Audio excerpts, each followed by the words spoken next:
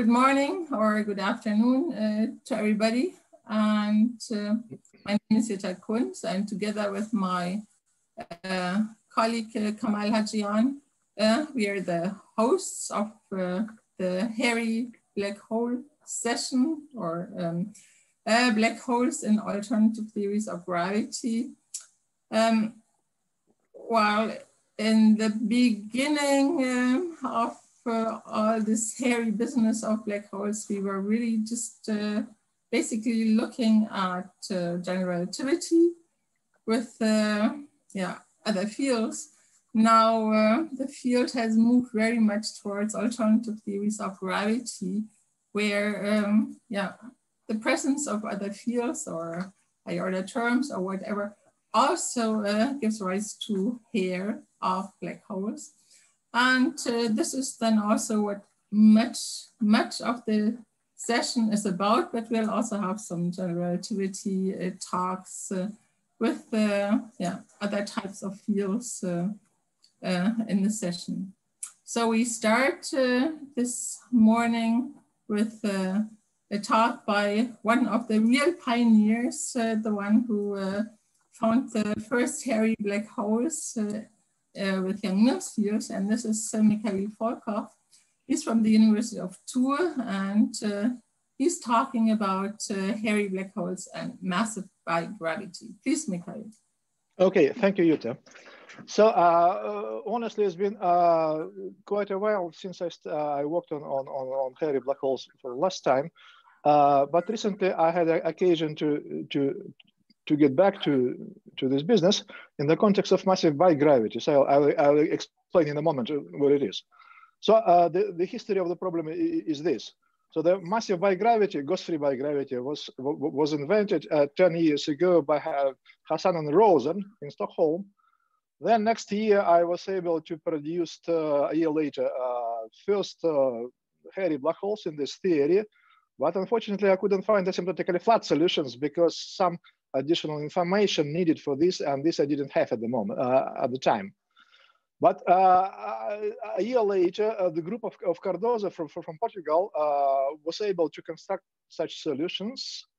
However, their paper was later criticized by a Swedish group, and so it was not really clear if they exist or not. And the last year, with my student Roman Javal, we were able to clarify the situation. We confirmed the existence and really so advanced in the field, and we established many new properties and physical applications and so on. So this is the story. Now, what is ghost-free by gravity? This is the theory with two dynamical metrics, usually called G menu and F menu. And each metric has its own kinetic term in the action. So there is a Einstein-Hilbert kinetic term for the metric G, and also Einstein-Hilbert for the metric F. In addition, there is an interaction potential. Interaction between the two metrics is described by a scalar function, U, which is constructed in a special way from invariance of the following tensor. One takes G to the -1 times F and square root of this. And as square root is essential. And so this is a very special construction which allows one to eliminate so-called Bulwer-Desel ghost. And the potential also contains two arbitrary real parameters. In addition, the G metric is coupled to external matter, but F metric is not coupled. Therefore, the matter does not see F metric directly. The geodesics, they follow, so the matter particles follow geodesics lines of the metric G. Now, this theory contains two gravitons in the spectrum, a usual massless graviton and a massive graviton with mass m, and the m appears here as a parameter. Well, and some people some people think that this theory is basically a theory of everything because it has many nice solutions and it describes acceleration of our universe. Well, of course, not everybody agrees, but there are serious reasons to believe that this is a good theory. Now, it's possible to hide the M in the length scale by rescaling the metric in this way.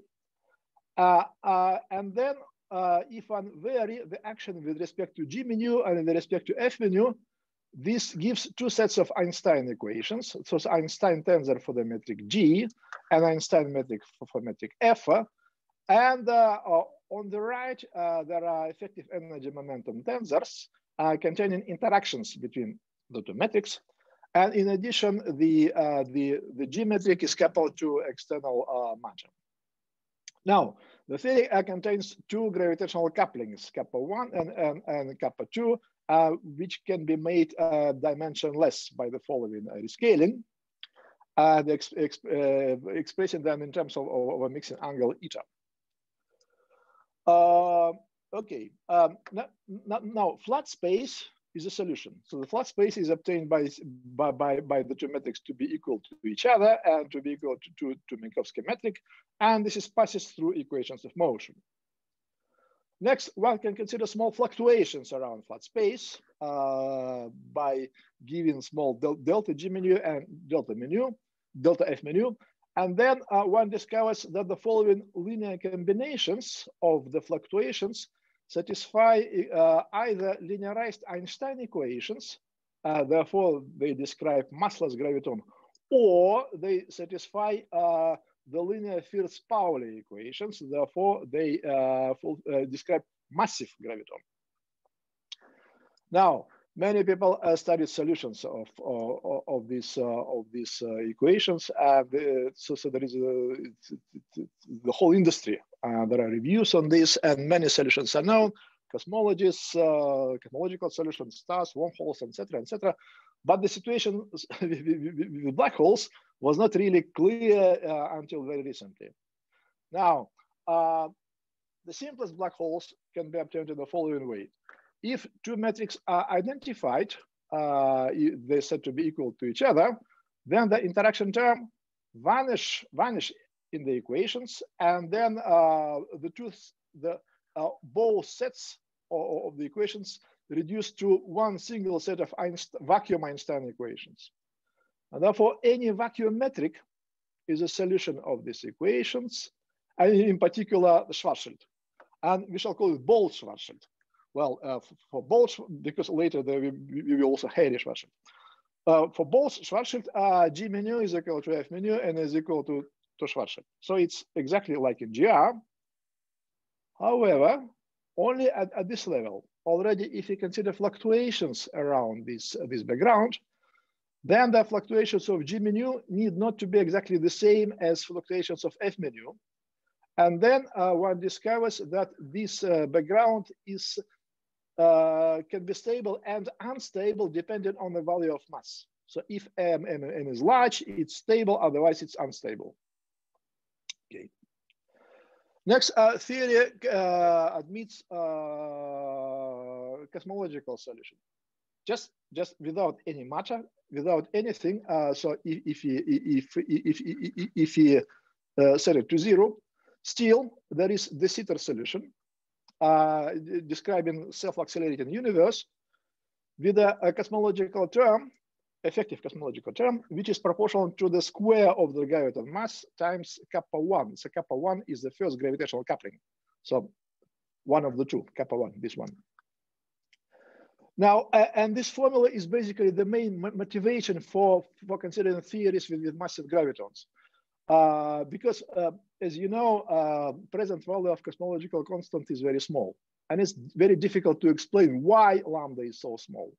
On the other hand, if you assume that lambda is a composite object, is made of a sort of graviton mass, then it's much easier to explain why graviton mass is small, because a renormalization of graviton mass is different from a renormalization of a scalar quantity like lambda. And so physically, this one can think that the universe accelerates because the gravitons are massive, and therefore the different parts of the universe attract each other according to the Yukawa law, and therefore the gravity force is screened at large distances, weaker than in standard GR.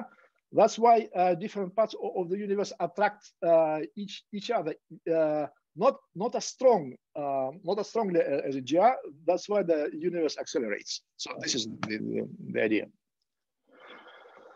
But it turns out, so some people think that the m should be m squared should be very small and of the order of the inverse Hubble squared.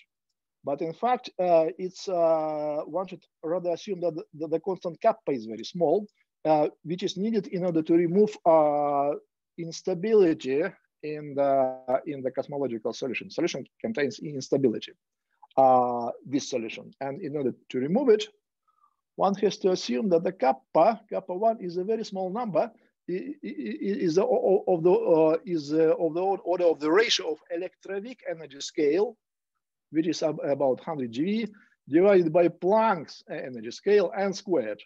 And this is of the order of 10 to the minus 34. So there is a very, very small number. So again, I repeat, there are two sets of Einstein equations, and this coupling is of the order of 10 to the minus 34. And this is of the order of unity. This is the point. Okay. And if you assume this estimate, then the Compton length of the graviton becomes of the roughly 1,000,000 kilometers, which is the order of solar size. So the gravitons are neither very heavy nor not very light. And with this information, so the black holes are constructed in the following way. So again, we have two metrics, and we assume each of them to be static and spherically symmetric. And so this is G line element is parameterized in the following way, where R squared is the coefficient in front of the angular element, and so we can assume R to be the Schwarzschild coordinate. Whereas for the F metric, we cannot make the same assumption, and we have to leave the arbitrary function in front of the angular element. Now, if we want them to be black holes, we should assume that Q and N vanish at some value of the radius. And if we study equations, then we discover that the Q small and Y should vanish exactly at the same point. Otherwise, it is inconsistent with the equations. Therefore, the two metrics should have a common event horizon. In other words, event horizon is a null surface, which is null with respect to each metric. And then it turns out that the surface gravity and the temperature are also the same. However, the radius of the horizon measured by the first metric, RH, need not to be precisely the same as the radius measured by the second metric, which is U of RH. And now, so the independent Einstein equations boil down to the system of the following three, three first-order differential equations, and then the parameter which determines completely determines initial value at the horizon is this value of U of RH. So therefore, the size of the horizon measured by the second metric. So these are boundary conditions at the horizon. Now there is also infinity. At infinity, the situation is difficult because if we expand equations at infinity, then schematically there is a decaying Newtonian mode, decaying Yukawa mode, but there is also the growing Yukawa mode. And this growing mode complicates enormously numerical analysis. And one should suppress this mode from the very beginning by setting this constant to 0. And then one solves the equation by multiple shooting, for example, or by some other methods. But the problem is that in order to start integration, one needs initial guess is needed. Otherwise, iterations do not converge. And the guess is how to get it. It's not easy. And this is what I couldn't do initially. But finally, the missing information came from the analysis of stability of this Bose-Schwarzschild solution. Well, this solution and stability analysis shows that the stability behavior changes for the critical value of the radius. Therefore, for this value, the perturbation equations admit a zero mode. And this zero mode, and this is a sign of bifurcation of this solution with the new branch of Harry solutions. And so this is, and this gives the input values for numerical analysis. And sometimes these values are called Gregory-Laflamme point, because in fact, curiously, perturbation equations in this case mathematically are exactly the same as the equations studied by Gregory and Laflamme during the analysis of stability of black strings. So exactly the same equations. Now, well, but after this, the next is already the matter of integration, and this gives hairy black holes, and here are some profiles. So these are profile functions divided by the Schwarzschild values. So if the ratios are equal to 1, then this is Schwarzschild, otherwise is not. And so we see that the ratios approach 1 asymptotically, therefore asymptotically everything is Schwarzschild, whereas in the horizon vicinity, there are deviations from Schwarzschild values, and therefore the graviton hair is localized in this region, close to the horizon. Yeah. And so this we did for arbitrary values of coupling, for arbitrary values for all values of kappa 1, kappa 2, just in order to span the parameter space. But now actually we need only values, only solutions with kappa very small. And if kappa is 0, just exactly 0, kappa 1 is 0, then the F metric becomes precisely Schwarzschild, whereas F metric, G metric becomes Schwarzschild, whereas F metric becomes a solution on the Schwarzschild background. And curiously, these solutions are very complicated. And so we integrated the metric on Schwarzschild background, and this is not easy at all. But we obtained them, of course. And then we studied the stability by considering perturbations in the spherical symmetric sector only. But usually, if a solution is unstable, the perturbation usually lives in spherical symmetric sector. So therefore, we did only the sector, and then everything boils down to a Schrödinger type problem. And then we studied negative modes of this problem. So if there are solutions, bound state solutions with negative omega squared, then the background is unstable.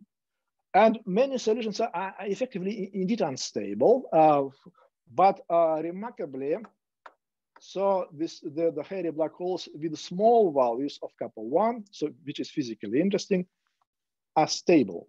And this was great news for us. And here is the phase diagram of our solutions. So on the x-axis there is the radius of horizon, whereas on the y vertical axis is a mixed angle eta. So the kappa 1 is cos squared eta. And here these dashed lines are lines of 0 omega. So these are 0 modes. So when we cross this line, the stability changes. So for example, solutions in these regions are unstable, whereas in this region are stable. And the physical region corresponds to very small values of kappa 1. So therefore, it's roughly this green region. And this region is stable. So therefore, we have stable black holes living in this region, which is very nice. Now, here are the masses. So these are masses for different values of kappa. So when we fix kappa and change the event horizon, so there is the ADM mass. And so these are families of solutions, and all of them intersect at the Gregory-Laflamme point. And at this point, both metrics are Schwarzschild. And so everything starts here. But when we deviate from this point, the metrics are no longer Schwarzschild. However, for this red line, kappa 1 is 0, and then the D metric is exactly Schwarzschild, whereas F metric is not. And then the mass for all these solutions it doesn't change much. So it's of the order of million of solar masses. But if you stay very closely to this red line for small values of kappa 1, then the mass can be small. And here are finally the physical solutions. I repeat. So these are solutions of these equations where kappa 1 is very, very small. It's 10 to the minus 34. Therefore, their G metric is almost Schwarzschild. So the deviation from Schwarzschild is negligible. So one cannot see it directly. But all the hair is contained in the F metric. F metric fulfills this equation, and this equation provides non-trivial solutions. So therefore, under normal circumstances, the matter, which can see only G metric, will see just Schwarzschild. And the only situation, so if you consider, for example, black hole collisions, and then the deviations from equilibrium become very strong, then this T menu can become strong enough in order to overcome this strong suppression. Therefore, we expect the hairy signatures to be visible only in collisions. And so this is the summary of my results. So if we assume that the bigravity indeed describes physics, then it has Schwarzschild solutions and hairy solutions. And all Schwarzschild solutions are unstable. So for physical values of mass are unstable in this case, and therefore they are not acceptable. We should use instead the hairy solutions. But for hairy solutions, all the hair is contained in the F metric, which is not measurable, whereas the G metric is very, very, very close to Schwarzschild.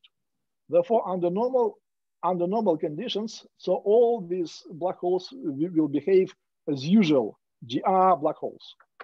And only during the collisions, mergings of two black holes, there is a chance to detect deviation from GR. And interestingly, it's interesting that the effect should be stronger for smaller black holes, because in fact, for small Schwarzschild, the metric F becomes components of metric F becomes larger and larger. Therefore, we expect the effect to be stronger in mergers of small black holes. And one can speculate that maybe the effect has not been detected in by LIGO up to now, only because the black holes measured by LIGO are too heavy. And if you wait some years until they detect signals from solar mass black holes or signal for smaller black holes of this mass, maybe only in this case the deviations from GR will be visible. That's it. Thank you. This is my what I wanted to say. Now I can. So if you have questions, please do. Yeah, thank you very much. Okay. It's been a very interesting talk, Mikhail. And yes, are there questions? Oops. I have some questions. I really find this most interesting. And thinking of Gregory-Laflamme, we also have these higher copies. And also when you look at scalarized black holes, there are these really excited black holes. Do you also have such excitations? So further zero modes giving rise to new branches?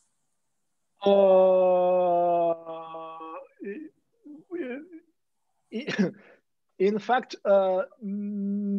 I think yes, but yeah, this is true that that if you consider perturbation equations, then there are higher excitations, and then which oscillate, and therefore one may expect to get also black holes with the higher nodes, with one node, two nodes. But this we did. I think they exist, but this we did not study because they're definitely unstable. As soon as something starts oscillating, of course they're unstable. So we only consider the fundamental black holes, which I think they're stable, even though we didn't check the sectors of high angular momenta, for example, dipole, quadrupole, etc.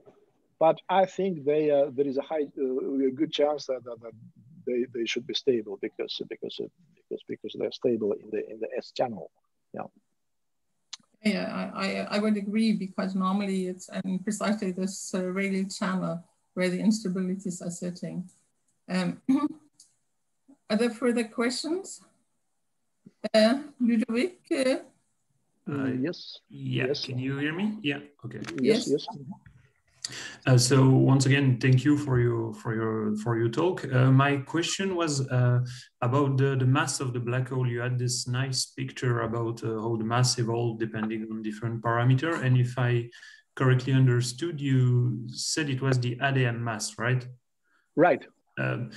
Did you also try to see what happened for other type of mass definition, typically the Komar mass or something? Because in GR, we know these are the same, but when there are deviations, sometimes they might differ. And so I was wondering what can happen to this.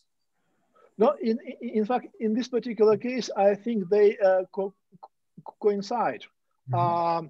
Because it's just each metric fulfills usual Einstein equations, and then when we define the mass with respect to each metric, so each metric gives the same mass. So mass MF, AMG, they are the same, but they're the same as Komar mass, and they in this particular case we don't see deviations from GR. But interesting, conceptually interesting questions where there might be deviation from GR. These are unstable solutions. So stable solutions are fine, okay. but unstable black holes, if they're unstable, the next question, when they start to decay, what happens to them? And well, they are energetically, they're heavier than Schwarzschild black holes. So, well, one may think that they decay into Schwarzschild, but Schwarzschild is also unstable. And so therefore, what happens next is completely unclear. So can it decay in such a way that event horizon disappears? In classical GR, such a process is impossible. So the event horizon will be always there. But in bigravity, nobody knows. So nobody knows. So what does it mean? Instability of Schwarzschild, what it decays into. For example, instability of black string in 5 dimensions is a very complicated phenomenon. So the black string, which is infinite, it segmentates into an infinite sequence of beats. So it's like a string. First it decays into sausages, and then this sausages shrinks, and then finally you have a line and with infinitely many sort of bubbles. It's a very complicated phenomenon. So but this is in 5D. What happens here in bigravity in 4D, nobody knows. This is very important. So there is an interesting conceptual question, I would say. Okay. Thank you. Okay, thank you. Yes, so in view of time, I would say let's thank Mikhail once more very much for this very interesting talk. And then we continue with our second speaker this morning. Okay. Thank you. Okay, thank you. So our second speaker is Aurélien Barrault from Grenoble. And he'll tell us or give us an overview on quasi-known modes of black holes and modified gravity. Thank you. You can see my screen, it's okay? Yes, it's perfect. Okay, thank you very much. So what I'm going to say now is very simple, essentially basic concepts, but maybe it can help us and guide our intuitions by making a kind of review of the different trains for quasi-normal modes in some models of extended or quantum gravity. So we know that in a way, of course, black holes are very simple just because they are vacuum solutions of the Einstein equations. And the quasi-normal modes are especially interesting because they are free oscillations and they do not depend on the details of the initial perturbations. And they don't depend either on the matter content, on the possible complicated equation of state that we can encounter in several astrophysical situations. So therefore, quasi-normal modes are both quite complicated at the technical level, but very simple at the conceptual level. And of course, they are not completely normal, they are quasi-normal just because the system is losing energy through gravitational waves. And this is especially why they are interesting to consider now in the era of LIGO and Virgo. Technically, quasi-normal modes are complicated things. They can be defined as a complex pole of green function, but intuitively, they are just basically the ring down phenomenon of black holes after a kind of merging or any kind of disturbance.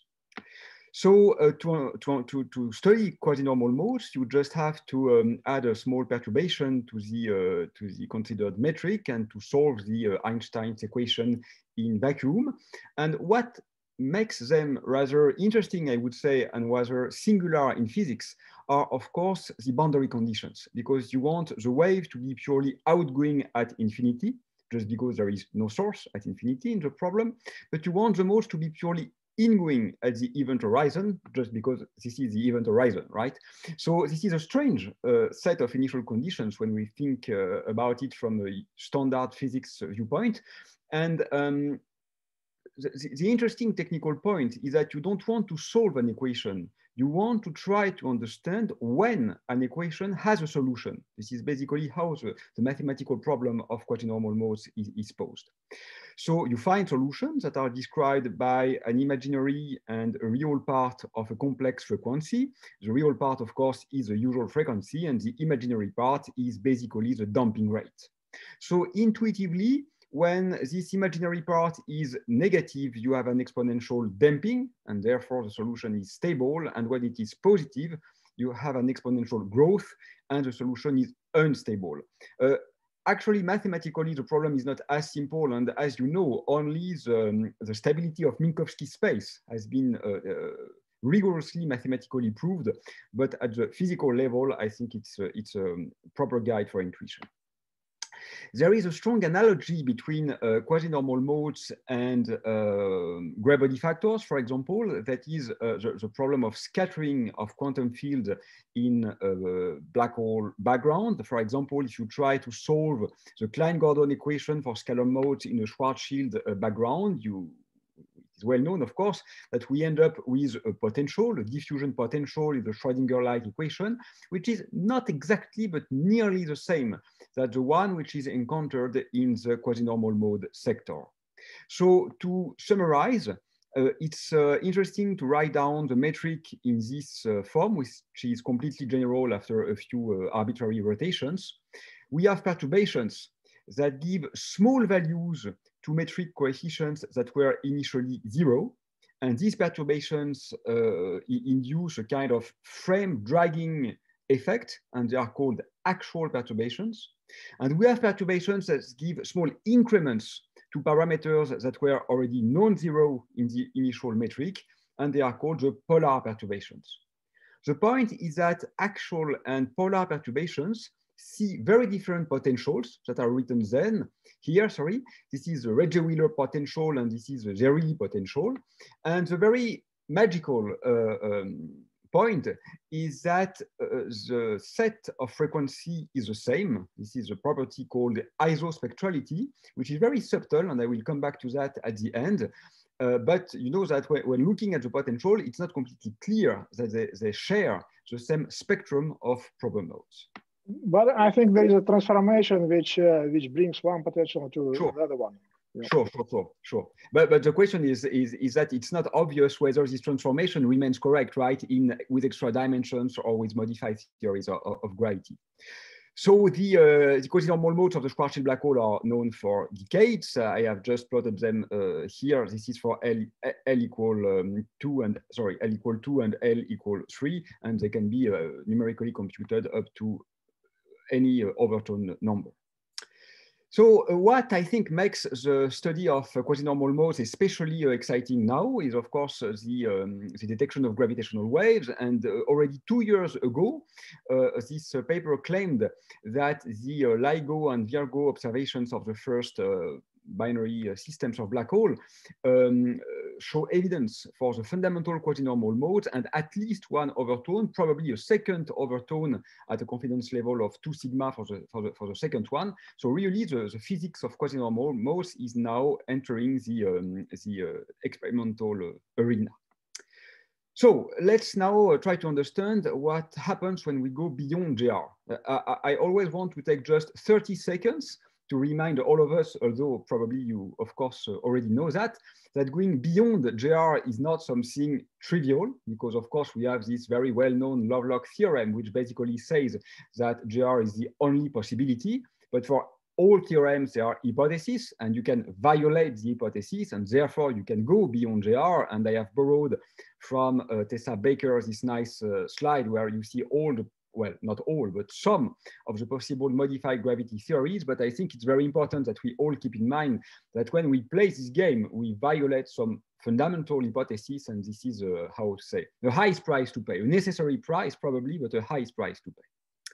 So from now on, I'm going to give unphysical values to the parameters entering different models, okay, because I'm just interested in trying to show the trends. So please don't ask, well, you can ask me, but you will be disappointed by the answer. The physical values I give to the parameters are way beyond the bounds. This is just to understand how it moves, okay? So I start with this general metric. In this case, when studying quasi-normal modes, you can calculate that the effective potential that is going to be seen is this one, but you can even generalize to more general metrics where the function here and there are not the same. So I call them A and B. And then you end up with this kind of diffusion equation where the function A is here, the function h is here, and the function b, which seems not to be there, is actually hidden in the generalized tortoise coordinate. So in the effective potential, of course, all the functions entering the metric are obviously present. So we have used a WKB approximation scheme because it works quite well. We have 2 turning points, 3 regions, and everything is under control as long as we don't go to too high overtone numbers. And I'm just going now to review very briefly and very fast a few models. So for each model, I'm taking only one version. I'm aware, of course, that there are many refinements, but we have to go ahead, okay? So I just take the simpler or the historical version if you want. Massive gravity was initially introduced as a way to account for the acceleration expansion of the universe by generating a kind of Yukawa-like potential for gravitation. There were ghosts, but they were cured in the DRGT setting. And of course, and also this theory has very interesting property from the holographic point of view and from quite a lot of other viewpoints. So in the simplest settings, the metric would take this shape where the parameters entering there are related to the graviton mass. And when increasing the graviton mass, this is the kind of pattern we obtain for quasi-normal modes. So the x-axis is the real part, so the frequency. The y-axis is the absolute value of the imaginary part, so the damping rate. Each family of curve corresponds to different L number, different multipolar number, L equal 2, L equal 3, L equal 4. And when you go up, you just increase the overtone number. You increase the N value. Black is Schwarzschild, and when you change the color, you just increase the graviton mass. So for example, in this case, what you see that increasing the graviton mass basically increases the frequency of the quasi-normal modes and slightly increases the damping rate. In a modified scalar tensor vector gravity, you basically allow the gravitational constant, the vector field coupling, and the vector field mass to vary with space and time.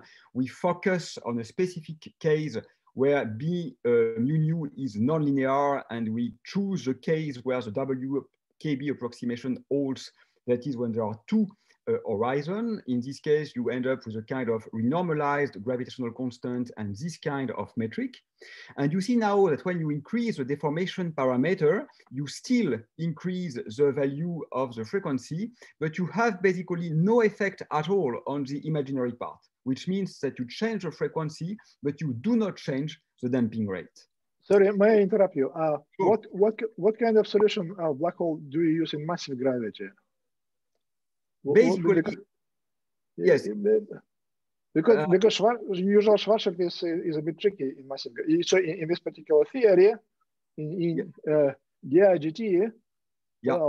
Well, there is Schwarzschild, but it's rather Schwarzschild.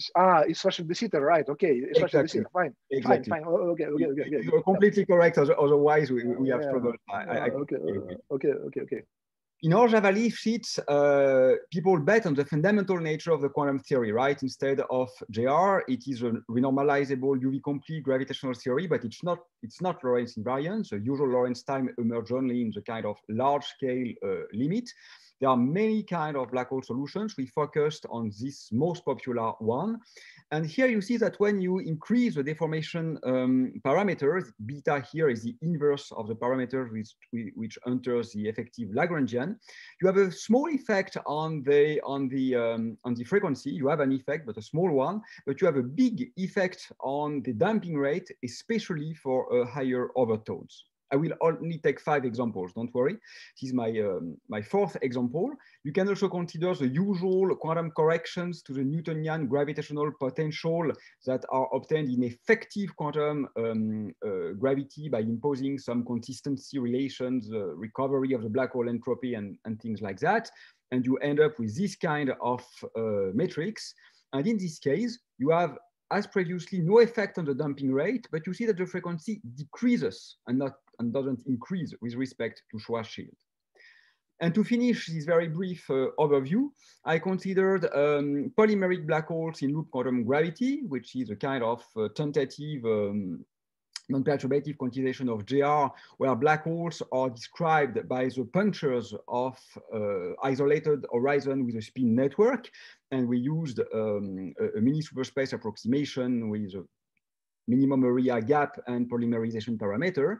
And in this case, you see that the behavior is non-monotonic. So first, the frequency is increasing, and then it is decreasing. And this is because there are now 2 fundamental parameters entering the effective metric.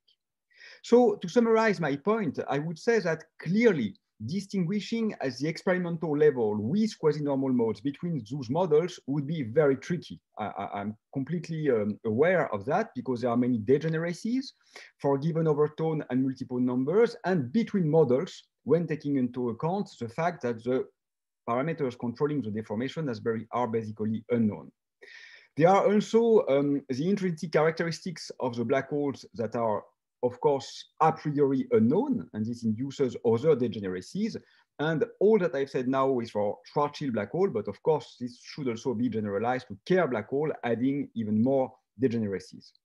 However, there are interesting trends, I think, that can be underlined in the sense that for all models, the effect of modifying the gravitational theory are always more important, I mean at the relative variation, for the real part than for the imaginary part of the complex frequency. And we have never found 2 models with the same trends, which means that whatever your favorite model, it's highly probable that it has signatures for quasi-normal modes that are very specific, because QNMs are extremely sensitive to the details of the theory. So I have to go ahead, and I would like to finish with a toy model that has been proposed by Rovelli and Hagar 2 years back, I think, or something like that, which is a model basically building on very simple and intuitive remarks that are the following. The typical curvature length, right, can be described by this, where R is Kretschmann scalar. And of course, if you try to estimate the quantumness of space-time by taking the ratio of the Planck length to this curvature length, it's completely negligible for astrophysical black hole at the horizon. The point from Rovelli is to say that, okay, but maybe this disregards the time-integrated quantumness of space-time. And for reasons that I don't have time to describe, he suggests to use instead this parameter as a measure of quantumness, where tau is a proper time, which is related in JR to the Schwarzschild time by this trivial expression. And the interesting part is that now this Q function admits a maximum. And the maximum of Q, whatever t, is for R equal something slightly bigger than 2m. So it is slightly beyond the horizon. It is in the exterior of the black hole. So we have studied the quasi-normal modes with the deformation of the Schwarzschild metric with a naive Gaussian function that is situated at this position, and of course whose amplitudes and width are set free, because we don't have here a detailed theory. It's only a toy model. But it's interesting because the quantumness here appears outside the horizon. So of course this is very exciting for phenomenology. Maybe it's a bit arbitrary, but at least it leads to something visible. So these are the associated quasi-normal modes. Black is Schwarzschild and blue is for this toy model. And we have investigated how they vary for all the parameters. So for example, here we fixed the amplitude of the deformation and we let free the position and the width of the deformation. And this is a relative change in the real part of the quasi-normal modes. And it will not be for you a surprise to see that it is maximum at 3m. This is in mass unit, sorry. So this is the horizon in Schwarzschild, and this is 3m, and this is the maximum of the potential. So it's quite normal that this is the biggest effect. And the higher the width of the deformation, of course, the weaker the dependence over the position. We made the same for the imaginary part, and we made the same for positive and negative values of A. And I won't bother you with the technicalities, but we have all the numerical values if you want to reuse this analysis for different kind of deformations. So it's ready, and you will immediately have the expected deformation for the quasi-normal frequency and damping rates. So now you want to understand whether this is measurable, and I would say yes or no, because of course, the smaller the black hole, as usual, the more important the effect. I mean, as usual, as long as you deal, of course, with a high field regime, you want the black hole to be small so that the gravitational field at the horizon is high. And we end up with the conclusion that in this model, the quantum gravity effects may be observed for black holes that are lighter than 10 to the minus 8 solar mass. So if you are an astrophysicist, this is very, very, very small. This is too small for being observed. But if you are a theoretical physicist, this is very big because this is much bigger than the Planck mass. So depending whether you're optimistic or pessimistic, you can consider this number as high or as small. The good news is that it is much higher than Planck mass. The bad news is that it is still too small to be observed with stellar black hole, and we would need primordial black holes that are not yet observed. So I'm running out of time, but we have also considered the Hayward metric, which is quite interesting for its regularity and its capability to take into account time dilatation. And we set limits on the fundamental parameters so that the quasi-normal modes can be observed. We have also revisited this issue of isospectrality that we discussed at the beginning. Isospectrality, as you pointed out, is well understood for Schwarzschild black hole and Kerr black hole and Reichstern-Nordström black hole. It's also well understood for de Sitter and anti-de Sitter black hole. Beyond this, to me at least, it remains a bit magic. Some theories are isospectral, others are not, and I think this is something very exciting to study in more details. So I think I should end now. Thank you for your attention. Thank you very much for this nice overview.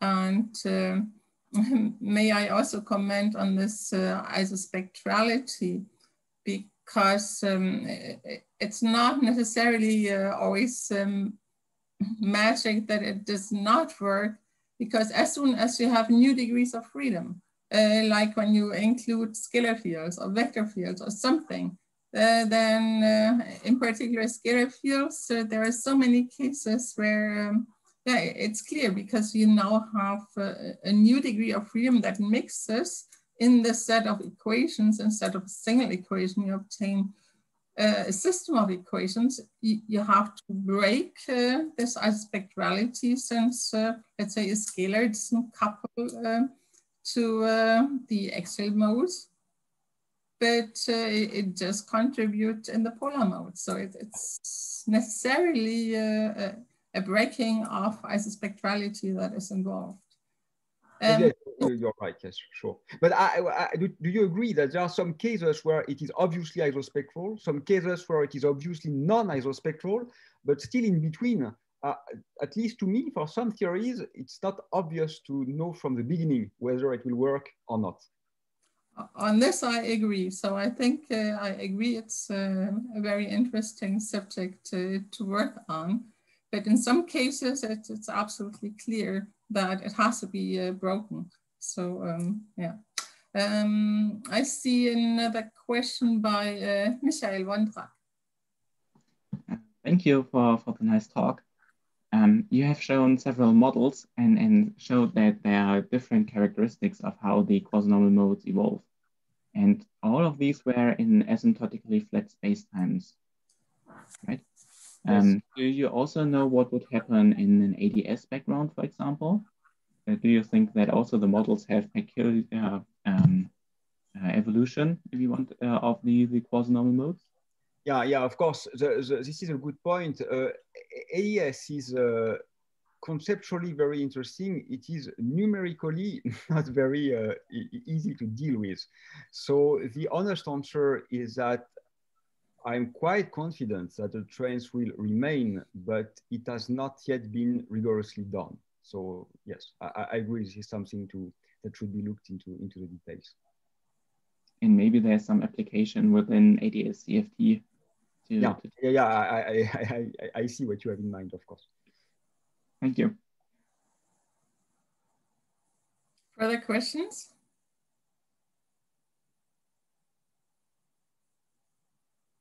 Okay, I don't see any further questions. And thanks again, Aurélien, for this nice presentation.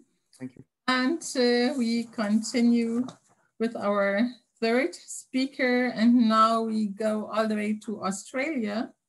So our next speaker is Sebastian Moore.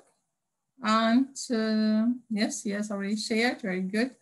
And he will tell us about constraining modified gravity theories with physical black holes. Please, Sebastian.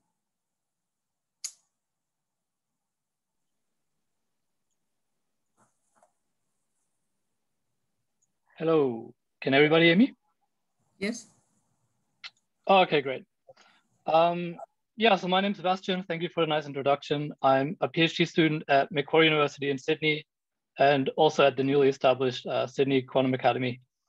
Before I get started, I would like to say a quick thank you to the organizers and session chairs for putting together and managing the organization of this year's Master Grossman meeting and moving things online. I know it's probably not the way most of us had hoped this would go, but it's still better than not having a meeting at all, I believe, so thank you. And as you can tell from the title of my talk, I will be discussing how we can use black holes as tools to constrain modified theories of gravity. But before I get into that, I would like to briefly motivate why this is an interesting research area. Can you guys see my mouse as well, by the way? Moving on the screen? Yes. Yeah, okay, that's great. It's good to know, awesome. So general relativity is based on Einstein's fundamental insight that the geometry of spacetime is the manifestation of the gravitational field. And this is put in a mathematically precise form in what we now know as the Einstein field equations, relating the geometry of spacetime to a distribution of energy and matter. And of course, the reason we can treat energy and matter on the same footing is Einstein's other famous formula, which tells us that they can be transformed into one another. Now, it's important to point out here that general relativity is an extremely well-confirmed theory. In fact, if you go online and you just search for observational tests of GR, you can probably spend at least half a day just reading the Wikipedia article with various different types of tests that you can do. But despite that, GR is actually consistent with all observations so far. We know that it is not a complete theory, it's an incomplete theory. And we know this because GR works with differentiable manifolds, but it predicts singularities, which are not differentiable. So GR is incomplete, even if we ignore quantum field theory. But of course, ultimately, there's also the question of how quantum effects can be incorporated into a fully developed theory of quantum gravity, and not just semi-classical gravity. So one of the most promising predictions of GR are black holes, and I say promising in the sense that these strong field tests that you see listed on the right-hand side with scenarios involving black holes are in the regime where we expect that quantum effects of gravity will become important. And so it seems very natural to turn to observations of black holes to guide theoretical developments in this direction. And of course, there are some famous examples, which I'm sure you're all familiar with. Some 5 years ago, we have seen the detection of gravitational waves announced by the LIGO and Virgo collaborations. And of course, many similar events have been detected since. In fact, there's a running tally on the LIGO website. So if you're interested, you can always look up the latest gravitational wave events. And I'm sure we all remember this photo here from about 2 years ago, published by the Event Horizon Telescope collaboration, which shows a light ring surrounding what is supposedly a black hole. And actually, this study has since been superseded by their latest paper from October 2020. And what they've done here is they've used the observations to place very stringent constraints on how significant deviations from general relativity can be while still being compatible with the observational data. And you can do this because the size of this shadow region gives you an estimate or a bound, if you will, on how strong the gravitational interaction is. And of course, also last year's Nobel Prize was awarded to black hole research, namely to Roger Penrose for his theoretical work on black holes, most notably the singularity theorem, and to Reinhard Genzel and Andrea Ghez for the confirmation of the existence of a supermassive compact object in the center of a Milky Way. And as you can see animated on the right-hand side, this is just done by monitoring the motion of stellar trajectories in the vicinity of the galactic center. It's important to point out here that the true physical nature of astrophysical black holes is still heavily debated. So it's not entirely clear what those objects are and what we're actually seeing in the data. Now, what about black holes in modified gravity? And the question we set out to answer here as well, what are the constraints that you can place on any self-consistent modified theory of gravity that must be satisfied to be compatible with the existence of physical black holes? And our only assumption here is that a regular apparent horizon forms in finite time of a distant observer, usually referred to as Bob. And I will motivate the reasons for this assumption on the next slide as well. And it's also important to point out here, we are interested in matter solutions, and so far only vacuum solutions are known. But we're really interested in solutions with matter here. Now, I want to briefly discuss the formalism of our approach, because in classical GR and related research areas, people often use the notion of an event horizon, which is a global notion of the boundary of a black hole and therefore also observer independent. And while this is very nice mathematically, it's important to understand that event horizons are not physically observable. And because of this, event horizons are not very useful for all practical purposes. But there are notions of black hole horizons that are useful, even for practical purposes. And the most convenient one for what we want to do is the notion of an apparent horizon. And unlike an event horizon, this actually is a well-defined quasi-local observable, which means that at least in principle, you can make a measurement in a finite-sized region of space and within a finite time interval to determine whether or not an apparent horizon exists. And this is why we've used this as the starting point of our work. And it's actually the only assumption that we make is that a regular apparent horizon forms in finite time of a distant observer. And what we mean by regularity here is that the two curvature scalars that you can construct from the energy momentum tensor components are finite at the horizon. So they can have arbitrarily large values, but they cannot become infinite at the apparent horizon. And then what we're interested in is investigating what are the consequences of this formation of the apparent horizon for the geometry near the horizon, what are the consequences for black hole formation and evaporation, and so on and so forth. And I've actually compiled a list with articles that summarize our results over the last 3 years. And the results I'm presenting today are mainly from this latest archive paper here, where we specifically look at modified gravity theories. So let's have a look at our Einstein equations in modified gravity. So our goal was to keep things very generic and derive results that apply to all conceivable modified theories. And for this purpose, we can simply add a term to the Einstein equations that accounts for any deviations from GR. And this is the term that's denoted by lambda e mu nu here. And we do not make any a priori assumptions about this modified gravity term to keep things general. And because of this, if we use this setup to derive constraints without making any further assumptions, then the results that we derive in this way will apply to all possible modifications of general relativity. And any modified theory of gravity must satisfy the constraints that we derive in this way, irrespective of specific properties of a particular model. And because of this generality, this is an extremely powerful approach. We also work in spherical symmetry. And before showing the Einstein equations of modified gravity and spherical symmetry, I want to quickly illustrate the approach in semi-classical gravity, because the way you get those equations in modified gravity is actually completely analogous. And what I've written down here is just an infinitesimal line element for a generic spherically symmetric metric. And this function f here is usually defined as 1 minus c over r, where c denotes the Misner sharp mass. So this is a very convenient definition of the mass that is invariant. So it will be the same across different coordinate systems. And speaking of coordinate systems, the second metric function here, h, is essentially an integrating factor in coordinate transformations. For example, in the generic transformation between TR and VR coordinates that I've written down here. Now, what does spherical symmetry mean when we look back at our Einstein equations? Well, another way to specify the geometry is just by writing down the metric tensor. And we can easily do this if we're given the line element. And actually, because all the terms appear in the squares of the coordinates, this is a diagonal metric. Now, the important thing to note here is that in spherical symmetry, equations that contain angular components are not very interesting because they don't give us any useful information that we could use. So in spherical symmetry, it actually suffices to consider this TR block. And for the metric tensor, the TR and RT components are 0, but the same is not true for the Ricci tensor and the energy momentum tensor.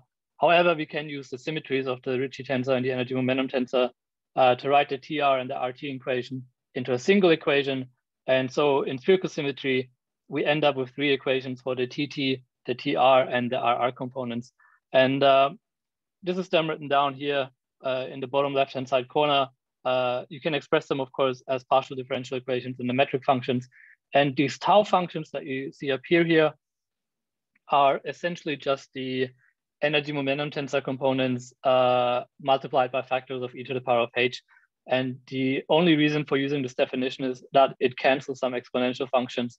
And so it makes the equations easier to deal with mathematically. There's no other reason for using this particular definition. Now, if we use the same approach in, we can just use the same approach in modified gravity, and we will end up with the same equations. And I've written them down here in this green box. But now we have to consider that our metric functions C and H are subject to perturbative corrections, which we've called capital sigma and capital omega here. And the same is true for the decomposition of the energy momentum tensor. And then what we can do is we can perform a series expansion in the expansion parameter lambda. And schematically, this will result in something like this if we only keep first order terms, where the terms that are labeled by the bar here are functions of the unperturbed solutions. And of course, you also get some tilde terms, which are functions of the modified additional terms. And oh yeah, this is just them. So what I've written here schematically, you can of course write explicitly, and then it looks like this, but it's really not interesting to look at the precise form because it's not important for the rest of my talk. But of course, you can write it down explicitly, and then you will see that you have the splitting between functions labeled by the bar and labeled by the tilde. But the important thing to note here is that actually there is a way to express the modified gravity terms as functions of the unperturbed solutions. And so what we set out to do in this article is to obtain decompositions of these terms as a series in X, where X is the coordinate distance from the horizon. defined by the aerial radius and the horizon radius. And then it turns out you can actually also obtain some relations between the coefficients of these terms. And now again, the important thing to stress here is because we have not made any assumptions, we have not specified the origin of the modified gravity terms, the structural decompositions and the relations between the coefficients that you obtain in this way must be satisfied by any modified theory of gravity, if that modified theory of gravity is to have physical black holes. Otherwise, it cannot have solutions that correspond to physical black holes. Now, something that I have not yet mentioned, but needs to be mentioned before I show you our results, is that this is a known result from semi-classical gravity, that there are only two distinct classes of solutions that correspond to physical black holes.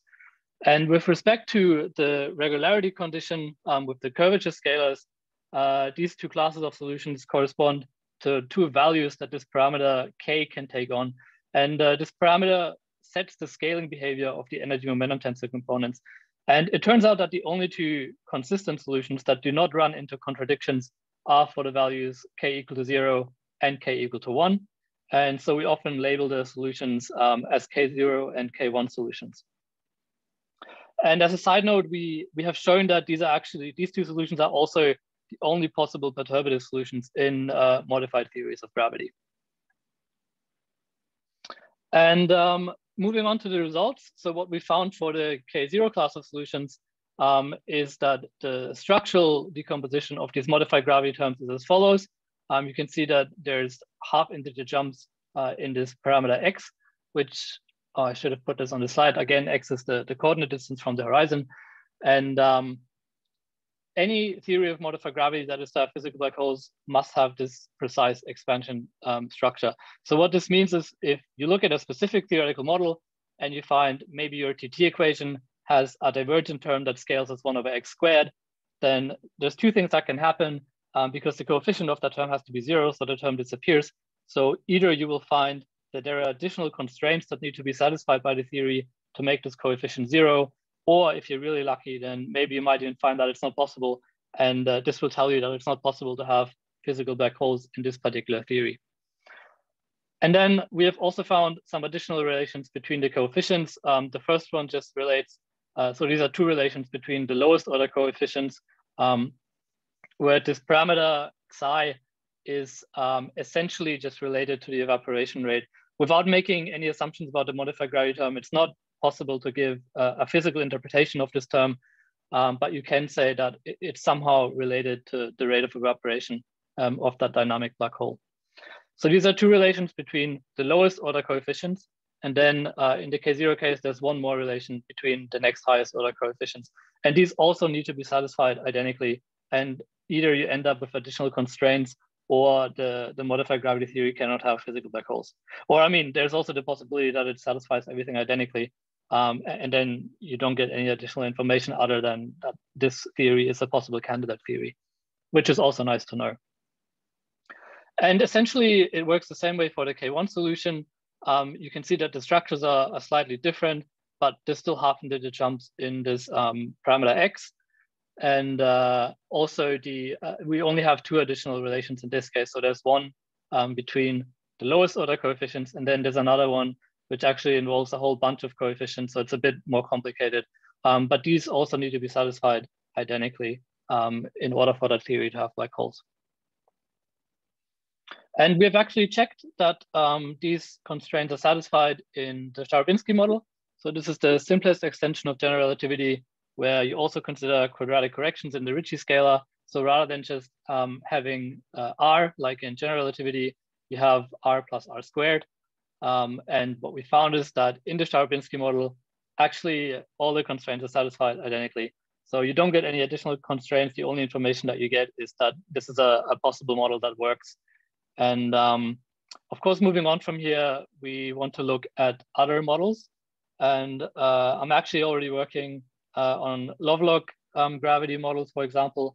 And I've also managed to show you that actually any arbitrary f of r theory will identically satisfy the constraints and not give any additional information. And in particular, this is also true. I've seen some theories where this exponent of the Ricci scalar can be negative as well, but those will also identically satisfy the constraints. Now, since my time is pretty much over, I think I will stop here and leave you with the summary slide and open the virtual floor for questions. Thank you. Thank you very much, Sebastian, for this nice talk. And yes, are there questions?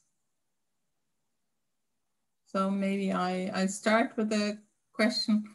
I was wondering, listening to you, about the possibility of cases which we know, at least for other systems, certainly, that the modified gravity theory does not have the same set of solutions as general relativity. And so that there's no overlap of these theories. So you cannot obtain the solutions perturbatively from general relativity solutions. Did you think about that? Yes, that's why here, where was it? We actually have shown that you can do what we have done in this paper, but it involves a lot of detail that I didn't have time to get into. But yeah, so I mean, my short answer is we have thought about it, and we're very confident that what we're doing, there's good reasons for doing it the way we're doing it, essentially. With those two perturbative solutions, because they're very good arguments. Or I mean, you can actually show that anything else just fails. You must have the same two classes of solutions. There are, however, it's possible to have non-perturbative solutions or solutions that are just expanded in this parameter lambda. I think in the paper we've called them lambda expanded solutions. You can get solutions like that as well, but then they won't have a well-defined GR limit. So if that's a sacrifice that you're willing to make, then yes, you can also look at those models. Oh yeah, but it could be quite reasonable theories that might have such solutions. They don't have this direct connection with GR solutions. And yeah, but ideally, I mean, if you let that lambda expansion parameter go to 0, you would somehow, I mean, you would want your well-defined theory to correspond to the GR solution, I think. Otherwise, it's a bit dubious what you're doing, I think. Or maybe I'm just understanding your question incorrectly. No, I think you might still be able to satisfy all the constraints, let's say in the solar system or wherever, and still you don't have this perturbative limit. Okay. So, okay. Are there further questions? I don't see any further questions then, Sebastian. Thanks again for this very nice talk. Thank you all. Goodbye. Bye. And we come now to the next speaker. This is Nuno Santos from Lisbon or Aveiro or both. And we will now hear about black holes, stationary and magnetic fields. Please. Okay, hello everyone. I hope you can hear me and see my screen. I'd like to thank the chairs for the introduction and also the organizers for this opportunity. So first of all, let me introduce myself. My name is Nuno Santos. I am a PhD candidate working under the guidance of Professor Carlos Aveiro at Instituto Superior Técnico and the University of Aveiro in Portugal. So today I'll speak about black holes, stationary clouds, and magnetic fields. I assume that everyone in the audience is familiar with black holes and magnetic fields in general. However, some of you may never have heard the term stationary clouds.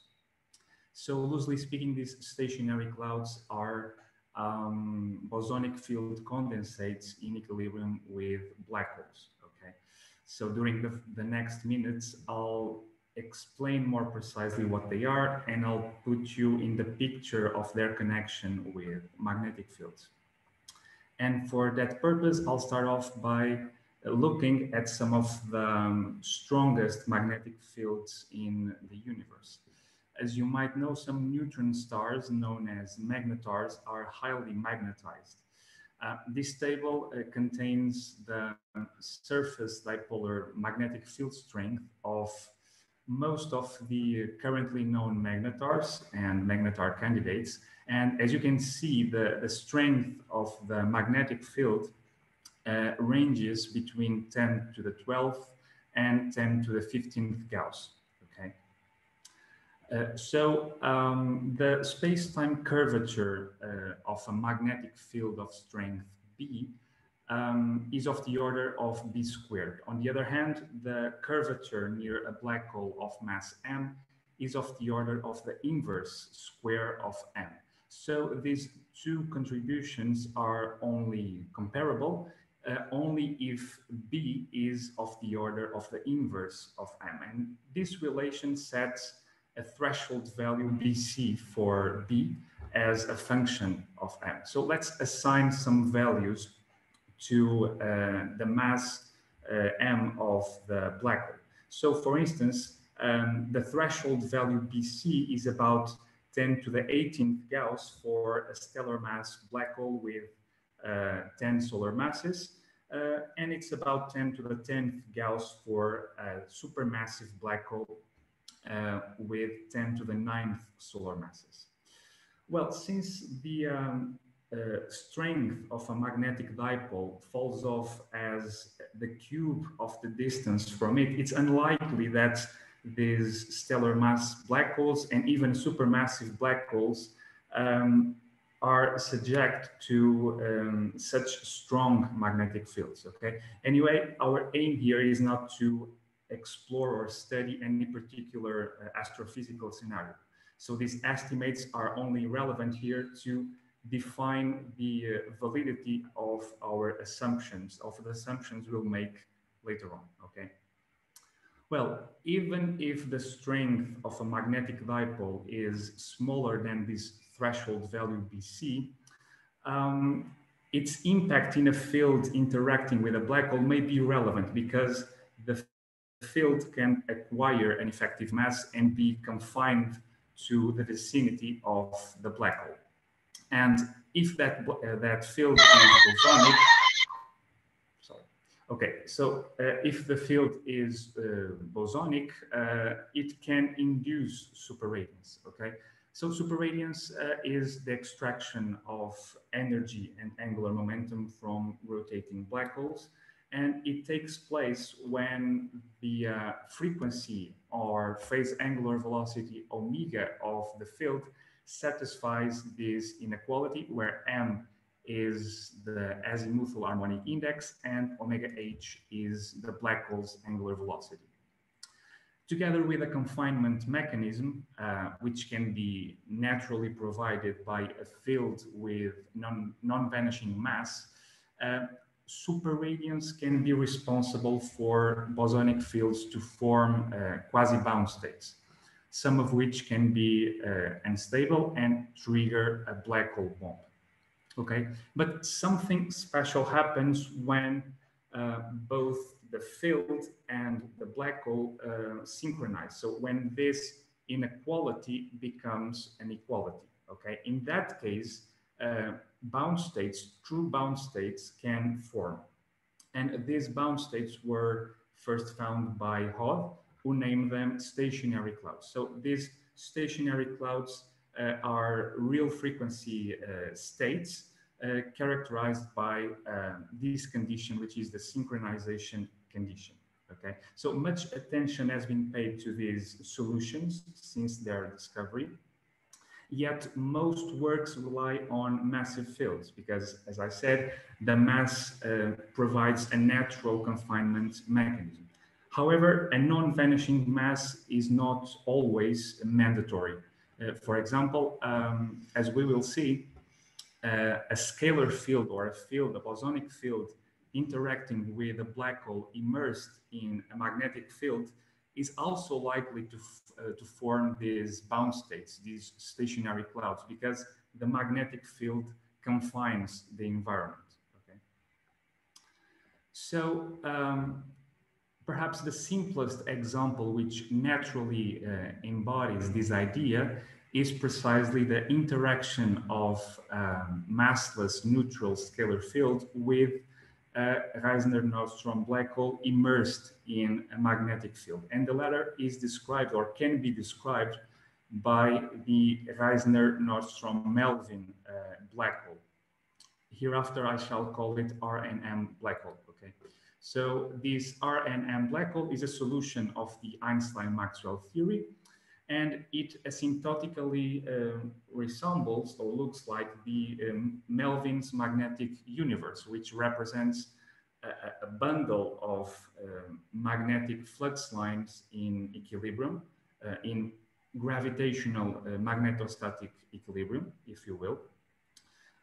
So it is possible to embed any or to immerse any asymptotically flat stationary solution of this theory in a uniform magnetic field. And this can be done through a solution generating technique called Harrison transformation. And for instance, if you apply the Harrison transformation to the Reisner-Nordstrom black hole, you will get the RNM black hole, okay? So here's the metric and the electromagnetic for potential of this solution. So as you can see, the metric functions are rather complicated, but this solution is still exact. So here M and Q are the mass and the electric charge of the original black hole, if you will. B naught is the strength of the magnetic field, which is assumed to be much weaker than the threshold value. And for those who are not familiar with these solutions, it might come as a surprise that this space-time is stationary rather than static.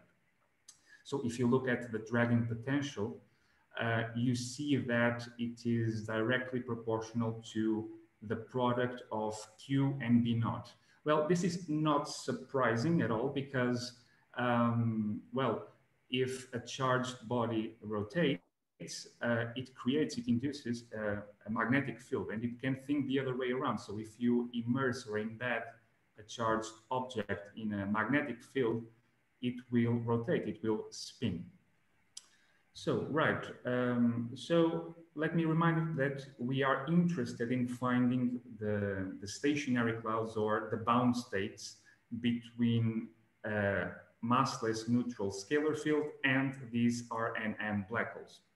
And to that end, we consider the Einstein-Maxwell theory minimally coupled to a massless engaged complex. Well, it could be real, but here I consider complex scalar field. We must linearize the theory and then solve the corresponding Klein-Gordon equation for the scalar field perturbation, delta psi. Psi is the scalar field on the background of the RNM solution or black hole, okay? A tentative approach to this problem is to consider multiplicative separation of variables of this form, where R and S are the radial and angular functions. So this ansatz, however, does not separate the Klein-Gordon equation unless we neglect terms of order higher than B naught squared. In that case, in fact, the Klein-Gordon equation reduces to two differential equations in R and theta, the radial and the angular equations. They are coupled through the Keeling eigenvalues, omega and little m, big M, the mass of the black hole, Q, B naught, and the separation constant lambda. So we can cast, the radial equation can be cast in Schrödinger-like form by introducing this new radial function and also the tortoise coordinate. And we get an effective potential. And here's the limiting behavior of that potential. So as you can see, it tends asymptotically to the square of the product of M B naught, which suggests that the magnetic field provides the scalar field an effective mass, mu f, which is, well, it's defined as the absolute value, if you will, of the product of M and B naught. So let me now quickly explain the plot on the right. So here's the effective potential as a function of the radial coordinate r for different negative electric charges per unit mass. Okay, so from this plot, it is clear that the magnetic field acts like a potential barrier here. So it resembles a mirror placed here. So it is natural to impose a Robin or a mixed boundary condition, a Dirichlet boundary condition, if you will, at some constant value R naught of the radial coordinate R, which is going to be of the order of the inverse of B naught. Okay, so this would be, or this will be, the outer boundary condition. On the other hand, the inner boundary condition, which is the boundary condition at the event horizon, well, is a wave falling into the black hole if this inequality holds, or a wave emanating from the black hole if the superradiance condition is satisfied.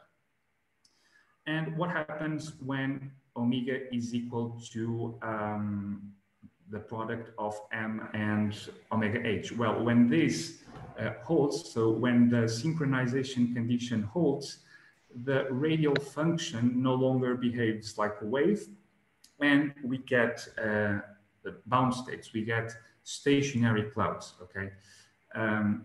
By the way, if we consider omega and B naught to be positive, from this expression, we conclude that this product has to be negative. It's just a detail, okay? So we can find these bound states by solving both the radial and angular equations, either numerically or analytically. I'm not going to get into details here. I'll show you now some solutions, the solutions themselves. So here's the parameter space, the two-dimensional parameter space of the R and M black holes. So these black holes exist below this line here, so in this region, okay? So they are defined by the mass M and the electric charge Q, and here they are normalized by the magnetic field strength. And these bound states, these stationary clouds, occur in one-dimensional subsets of this parameter space. They correspond to these lines. And these lines, which are known as existence lines, are disjoint, and they can be labeled by three quantum numbers, pretty much like an electron in a hydrogen atom, okay? So these quantum numbers are the number of nodes in the radial direction and the orbital angular momentum, L, and the azimuthal harmonic index, M, okay? So this plot shows some stationary clouds for, or with n equals 0, L and M equals 1, satisfying in this case the Dirichlet boundary condition for different values of R naught, okay? So this is just an example. So to conclude, let me just run over the key points again. So consider a massless engaged scalar field interacting with a Reisner-Nordstrom black hole.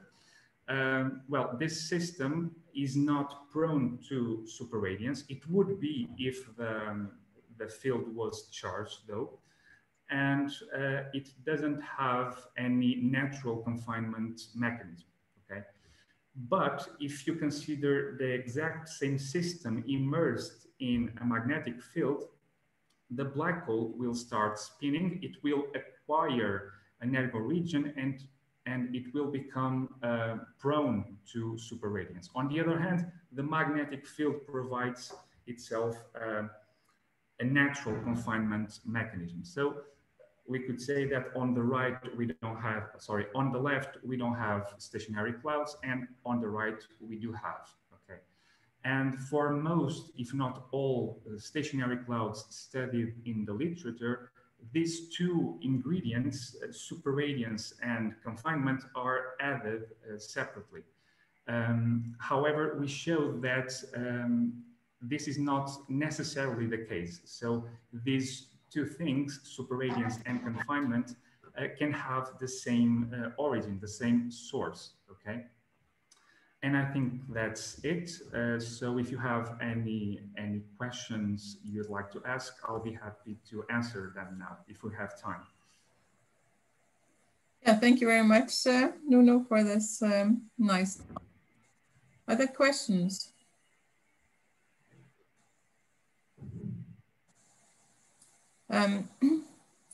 When you look at the clouds, you normally don't take the back reaction into account. Is this true here also? So yes, this is true. true. Now So solve for the full system. Yeah, so the clouds are usually regarded as the linear realization of hairy black holes. But here, I'm not sure we can talk about hairy black holes because we are not working with an asymptotically flat black hole. So this space-time asymptotically approaches the Melvin's magnetic universe. So it's a little bit subtle here, that question, yes.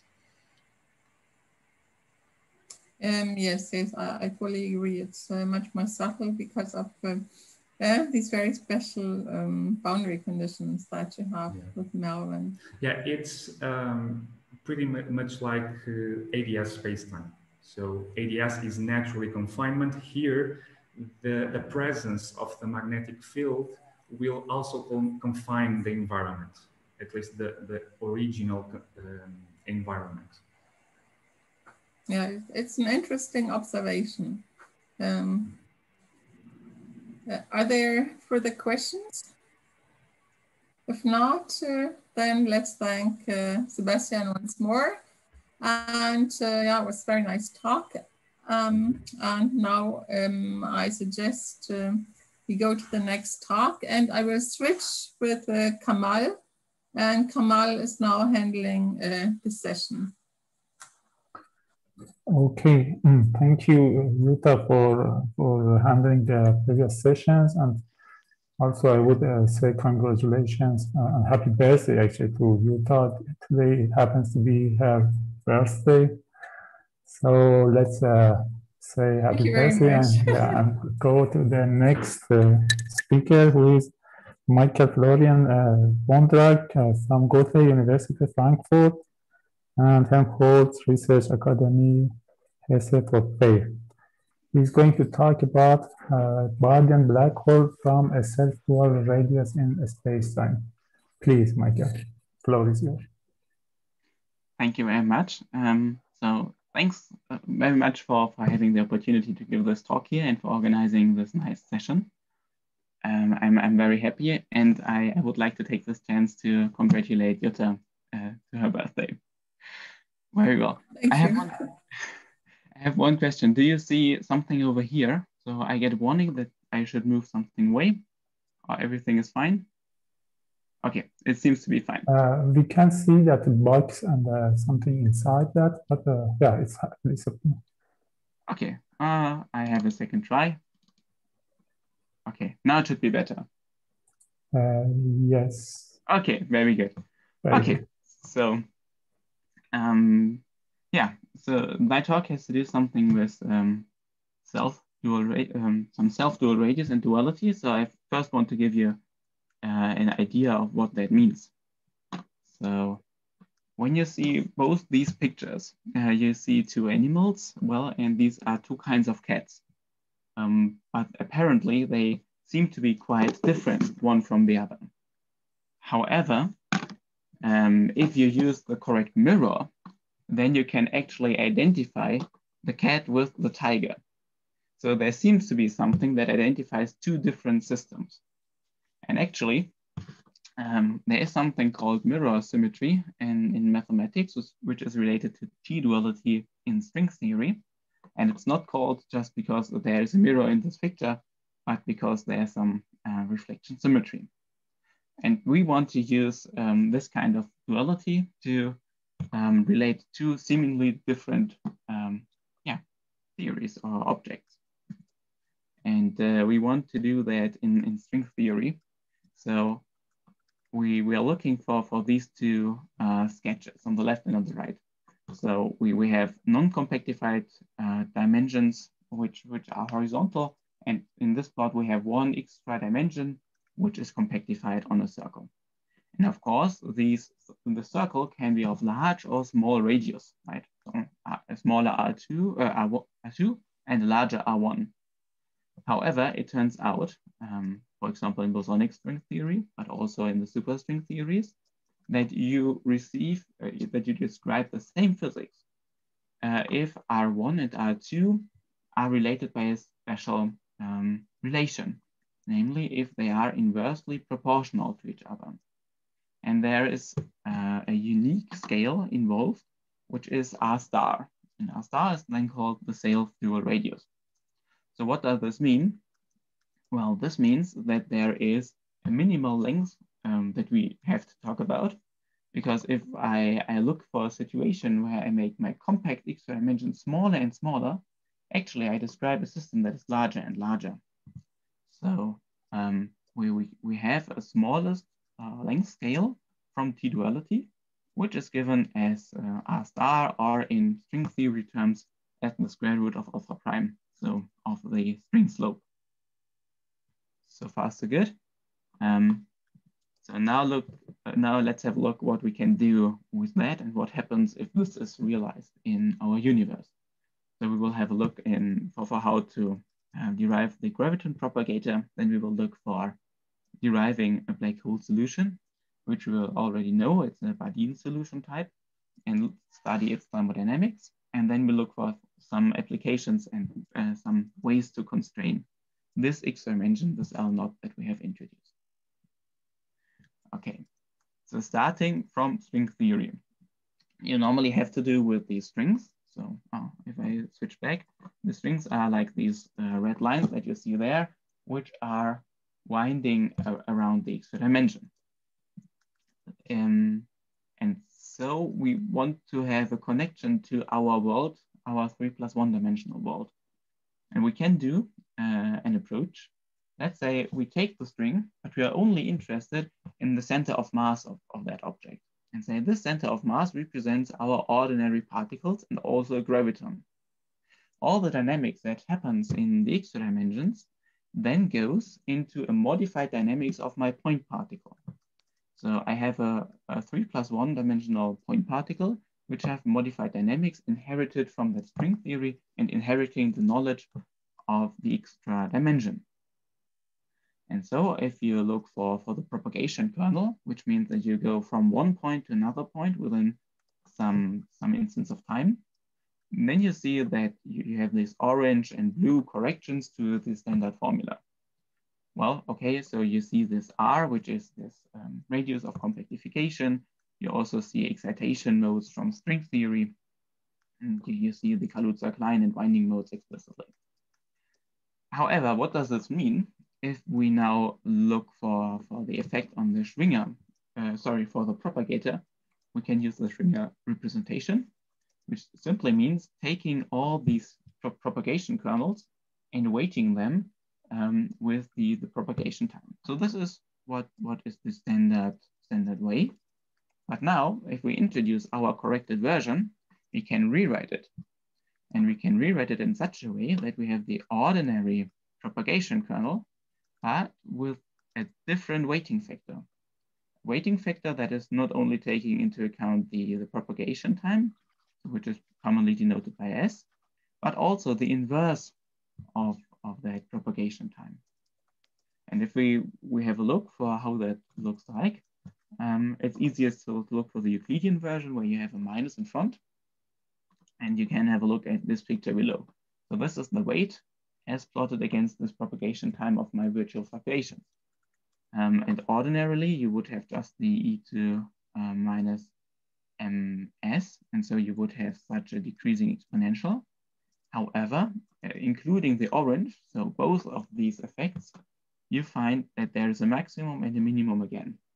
So what you find at this point is that there are some paths which are the most important ones, so where you do not look for very fast propagation times, because that would mean you have very high energies and you would probe some quantum fluctuations of space-time.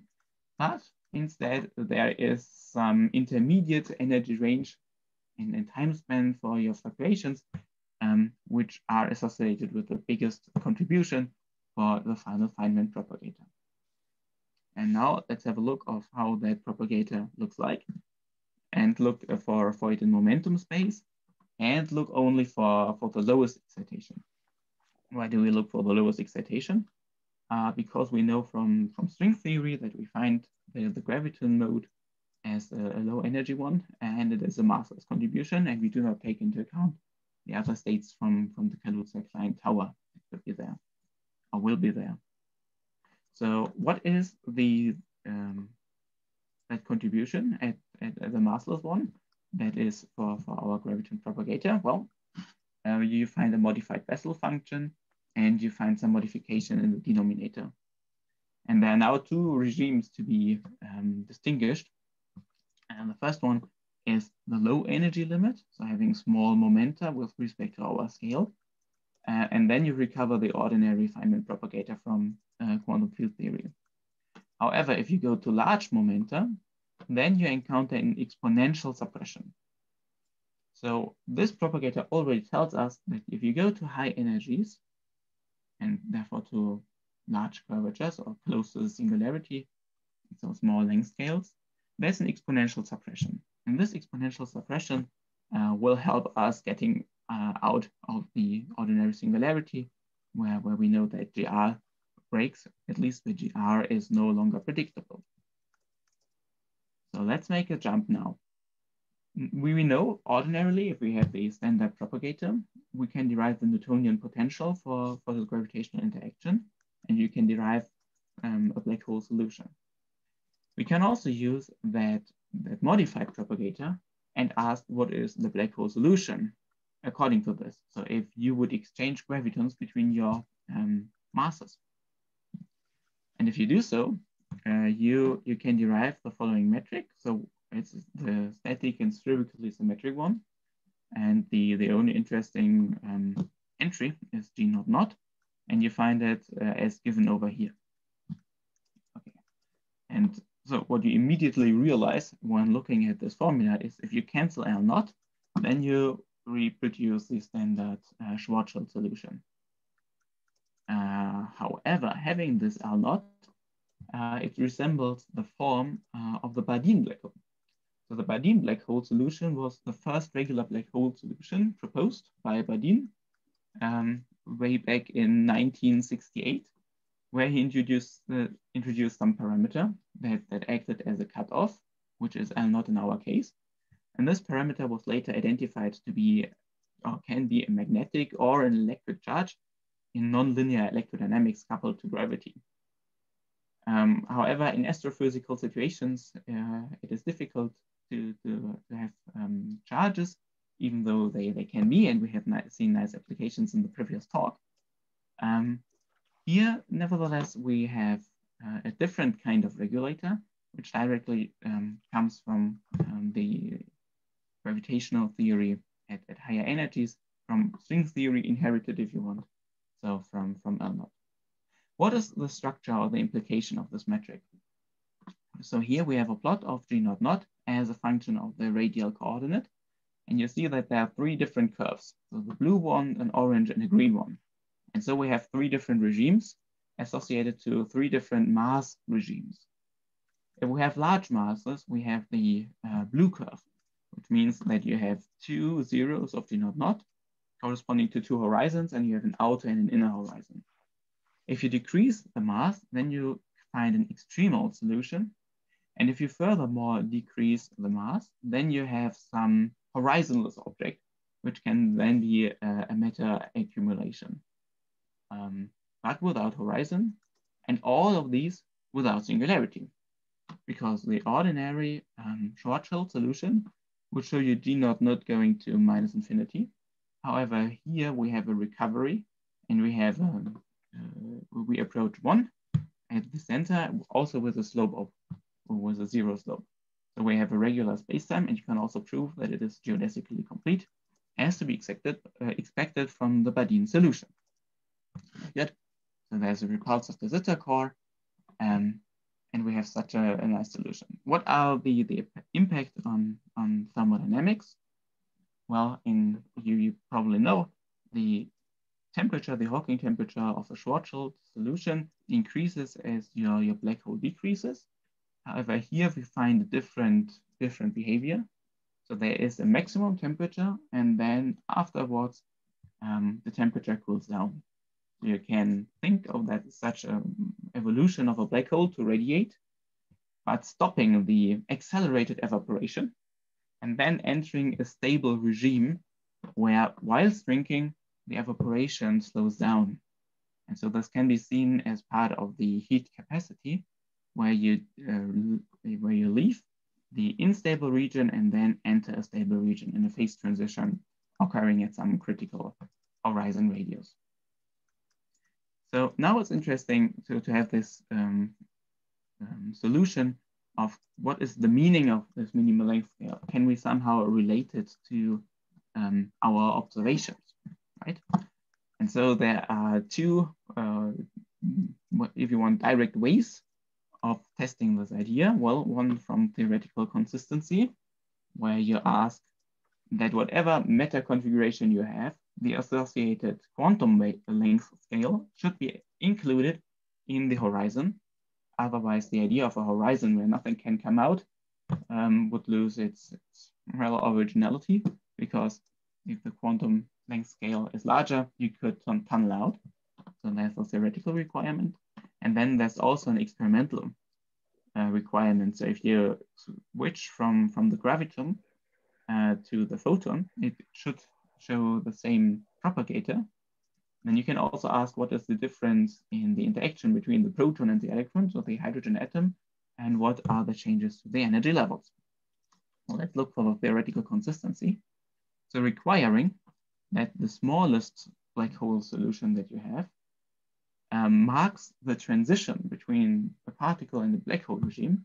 So it's also a particle, means that the extremal black hole radius equals its Compton wavelength. And from this condition, then you can derive a relation between the 0 point length, which was unconstrained as to now, and the Planck length.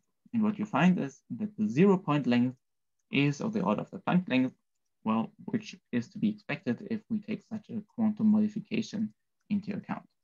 Well, okay, here's a nice plot. Maybe that is nice for getting the view. So this is the typical length scale associated to a mass, and the green dotted curve is the Compton wavelength, so associated to quantum physics, while we have the two horizons, the outer and the inner horizon, as the blue and the orange one. And so at large masses, you have a black hole regime. At small masses, you have the quantum regime, and you ask them to match exactly at the extremal configuration, so that you have a clear transition from a particle to black hole regime. There's a further interesting aspect, so where we could try to make sense from the gravitational perspective. So we know that L naught could be around the Planck length, but there is also some experimental constraint associated. So there are tests of the inverse square law of the Newtonian potential, and they reach down to length scales of 44 microns. Now, if we assume that our length scale could be affected, so it should be smaller than these 44 microns, otherwise it should have been seen. And if we fix L naught to be smaller than this scale, we also fix the extremal mass, so the smallest black hole mass that we have in this description. And so the smallest mass scale should be smaller than 10⁻⁸ solar masses. And then we can ask ourselves, what are the implications maybe on the primordial production of black holes? And so this is a recent plot by Carr and Kühnel. And they show that, well, if you are below 10 to minus 12 solar masses, it could be that all the dark matter that we need in our universe to explain the cosmological evolution could be given as primordial black holes. So there could be a regime where these black hole remnants make the dark matter in our spacetime. Nevertheless, we can also look for relation, some interpretation for our not from lab experiments. And so we return to the hydrogen atom and look for the energy levels. So we do some perturbation theory. I will directly go to this constraint we get. So this is the transition frequency from the 1s to the 2s level, which is a metastable transition or metastable state, this S2 state. And therefore it can be measured to high precision. Actually, the highest known frequency that we have in the spectrum, and it's almost comparable to the G-2 electron gyromagnetic moment. So some quantity that is very high measured and theoretically calculated in quantum electrodynamics. And so we can compare what happens. So the bounds from the experimental value or the distance between the experimental and theoretical predictions on this frequency are given at below 10 to minus 13. And the contribution that we would add to this frequency by our T-duality concept is given as a blue curve. So the T-duality contribution has to be smaller than these constraints, which leads to a constraint directly on L0, which is of 10 to minus 18 or 10 to minus 19 meters. So well below 10 to minus 15 meters, which is the size of protons. So we are at a small scale for lab purposes.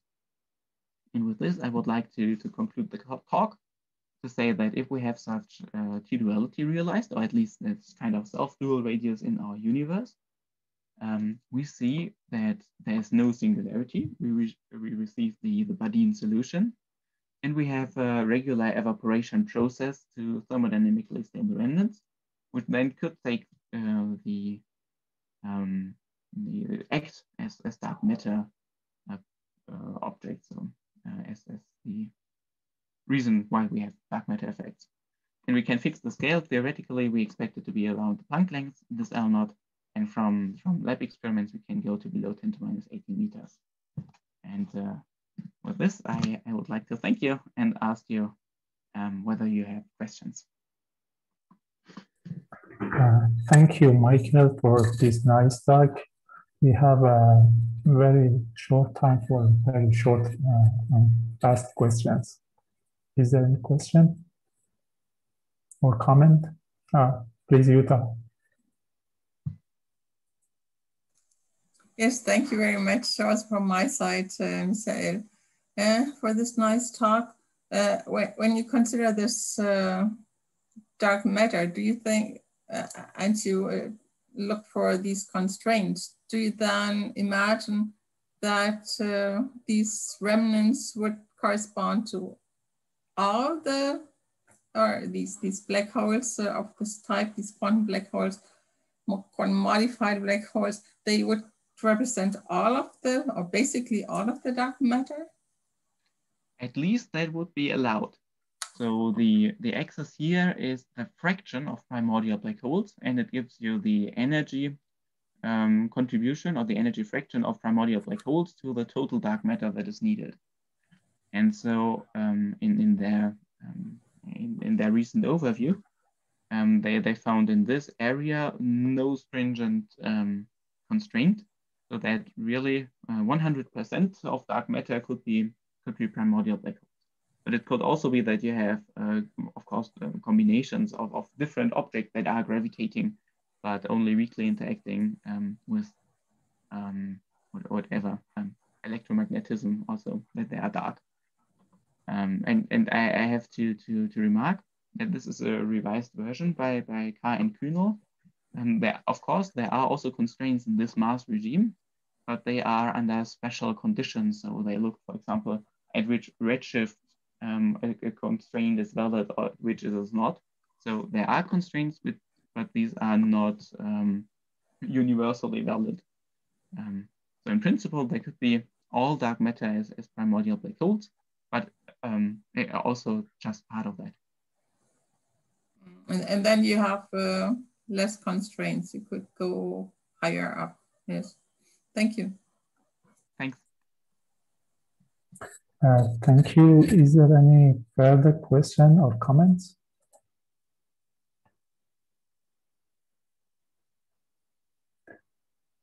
Okay, I don't see further question and comments. Let's thanks again, Michael, and go to the next talk with Surajit Kalita from Indian Institute of Science. He's going to talk about asymptotic flat black hole solutions in modified gravity. Please, the floor is yours. Yeah, thanks. So today I'll be talking about this topic. And this work I have done with my PhD supervisor, Banibrata, and it has been published a half year back in this paper. So let's go to the idea. So we know that Einstein's theory of general relativity is a very good theory to explain various astrophysical phenomena and early luminous cosmology, such as deflection of light in strong gravity, perihelion precession of Mercury, and formation of gravitational waves, and various other things. However, even the past few speakers have also spoken that GR may not be adequate theory to explain the gravity at the high density regimes. And in those cases, various people, various researchers proposed the idea of modifications to this general theory of relativity. So Stravinsky introduced the idea of F over gravity, and using this F over gravity, actually one can show that simultaneously explain the early universe inflation era and today's dark energy era with this F over gravity. That means it's combining two eras. And also later, various peoples using these F over gravity models have been, these models have been used to solve various problems related to the compact objects. For example, people have shown in the case of neutron stars, if you use these FR gravity kind of models, your maximum mass can increase. So if in some equation of state is giving, say, maximum mass is 1.8 solar mass, using this FR gravity model, these things can go up to this 2 solar mass stuff, which we know that the current theories. Similarly, we have also shown using these FR gravity models, one can actually probe these super Chandrasekhar white dwarfs. Basically, some white dwarfs have been indirectly predicted from observations of overluminous type 1a supernova, which does violate the Chandrasekhar mass limit of 1.4 solar mass. And FR gravity is one of the fine theory to explain this observation, this super Chandrasekhar white dwarfs quite self-consistently. But here, I'll be talking about the vacuum solution, basically the black hole solution. So I will not be using any of these things here. Rather, I will be talking about some matterless configuration, matterless structure space-time. So I have used this kind of definitions. My G mu nu is the 3 plus 1 dimensional space-time metric, and thereby I have defined the affine connection, Riemann tensor, Ricci tensor, and Ricci scalar. So all these are quite standard. And using all these definitions, one can usually write the Einstein-Hilbert action as like this, where this is the geometry portion and this is the matter Lagrangian. And once we vary this Einstein-Hilbert action with appropriate boundary condition, we do obtain the Einstein equation. What happens in FR gravity, this R is replaced by some function of R. It's no longer just R, maybe it's R plus alpha R square or something like that. So if we just use this F of R in place of R in this Einstein-Hilbert action, and we use varying this action like this, we obtain the modified Einstein equation, which gets like this. And if from here also we can see if f of r equal to r, then this equation reduces to this Einstein equation. And here I write capital F is equal to the first derivative of this small f with respect to the Ricci scalar. So you can see in the right-hand side, it's still the same as the Einstein equation, which describes the Matter-Lagrangian portion. However, since we want vacuum solution, the right-hand side should be 0, and this modified Einstein equation reduces to this form.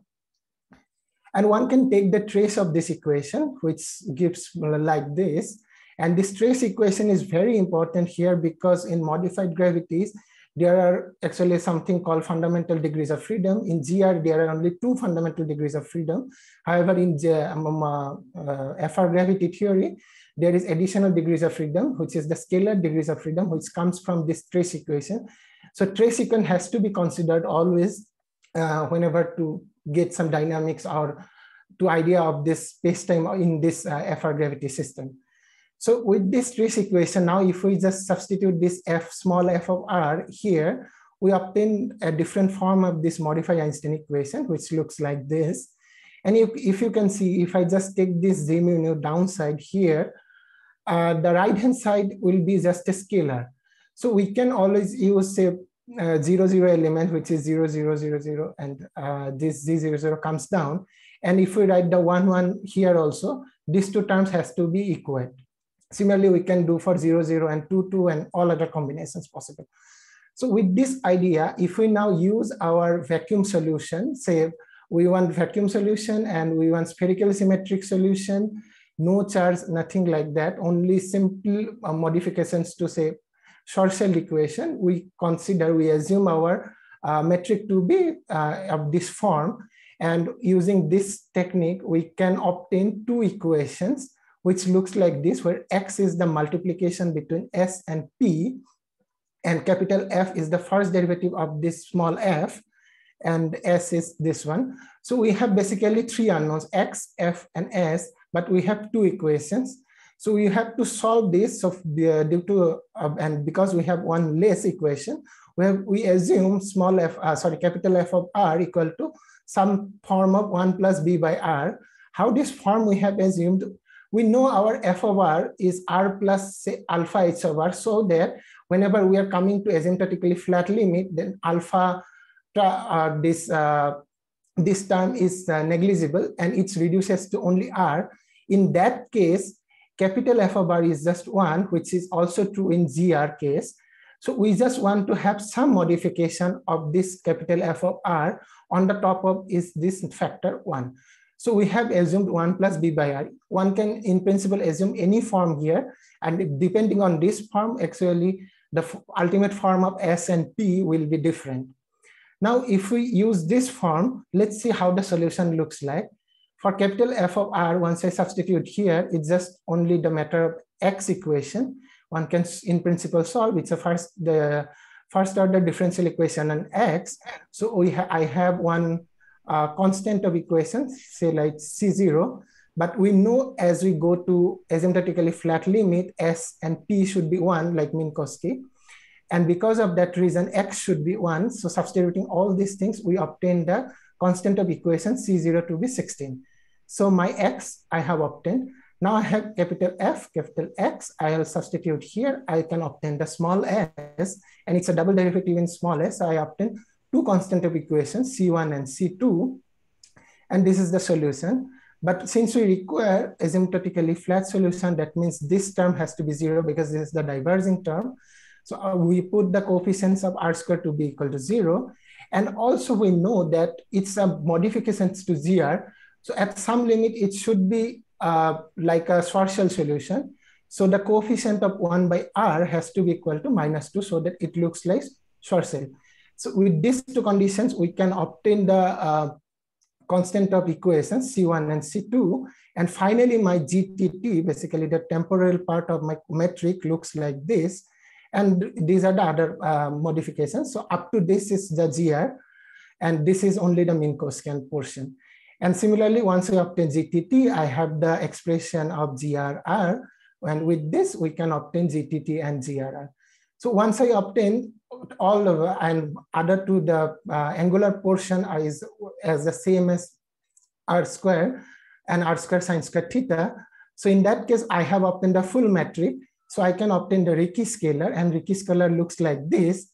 And it seems that Ricci scalar is not identically zero at all the limit. So this clearly shows that it violates the Markov's theorem, which is already known for some time that in modified gravity theories, Markov's theorem need not be validated. So once I obtain this R and small f of R, capital F of R, I can in principle write the final form of small f of R theory. And I am using this small f of R is the integration of the capital F of R with respect to Ricci scalar. And we know the form of Ricci scalar, and substituting everything, we obtain the final form of this is the final form, where R is the GR leg term, and these all are the modified terms.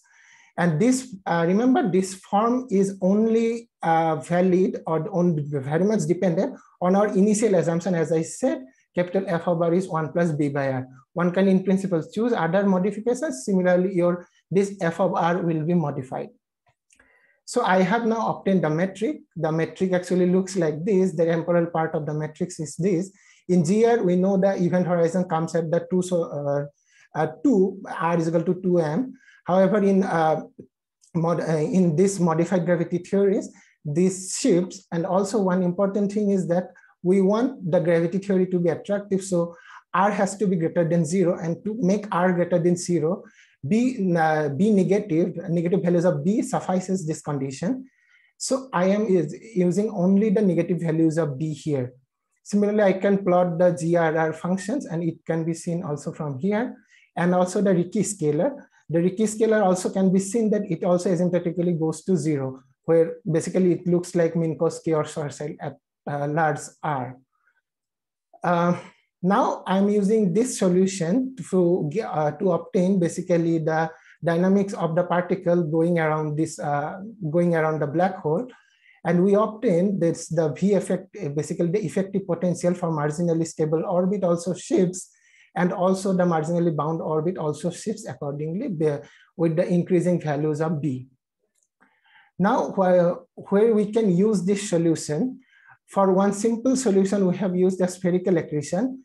For example, consider a black hole and the matter is falling radially inward, or it's going from the black hole also radially outward. There is no angular momentum of the particles.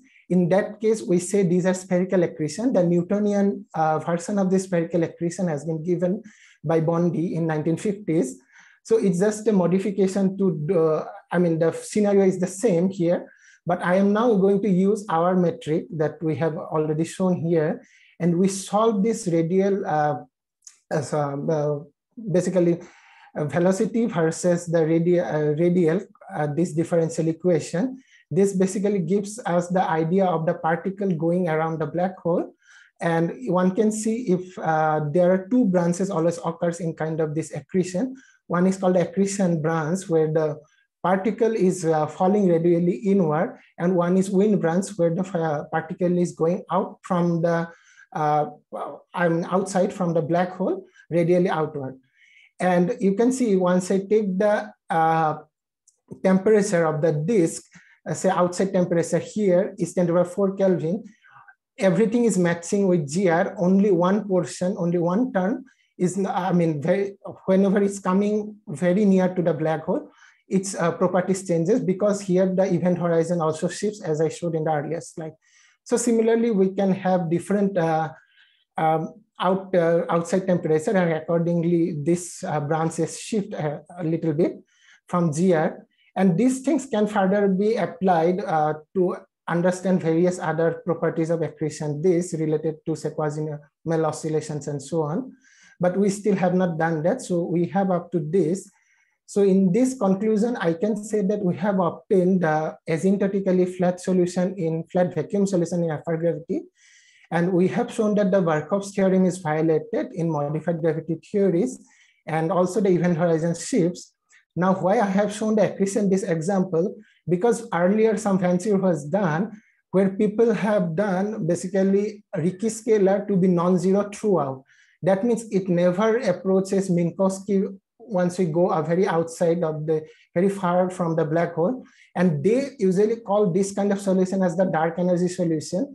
But we know in accretion, this dark energy is not that important. So rather than using those diverging solution, it's better to have an asymptotically flat vacuum solution. And we have shown that our metric is asymptotically flat. And of course, as I have shown, GR is almost sufficient unless we are going very near to the black hole. And of course, a better explanation in future for realistic accretion disk containing angular momentum can be carried out. So thank you. Thank you, Surajit, for this talk, this nice talk. Is there any questions and comments? We have a few minutes. Please, Yuta, go ahead. Yeah, thanks a lot for this nice talk. Since you're looking at accretion, this means to me you're interested in the astrophysics scenario. Yes. I've been wondering, in astrophysics, everything is rotating. So yes.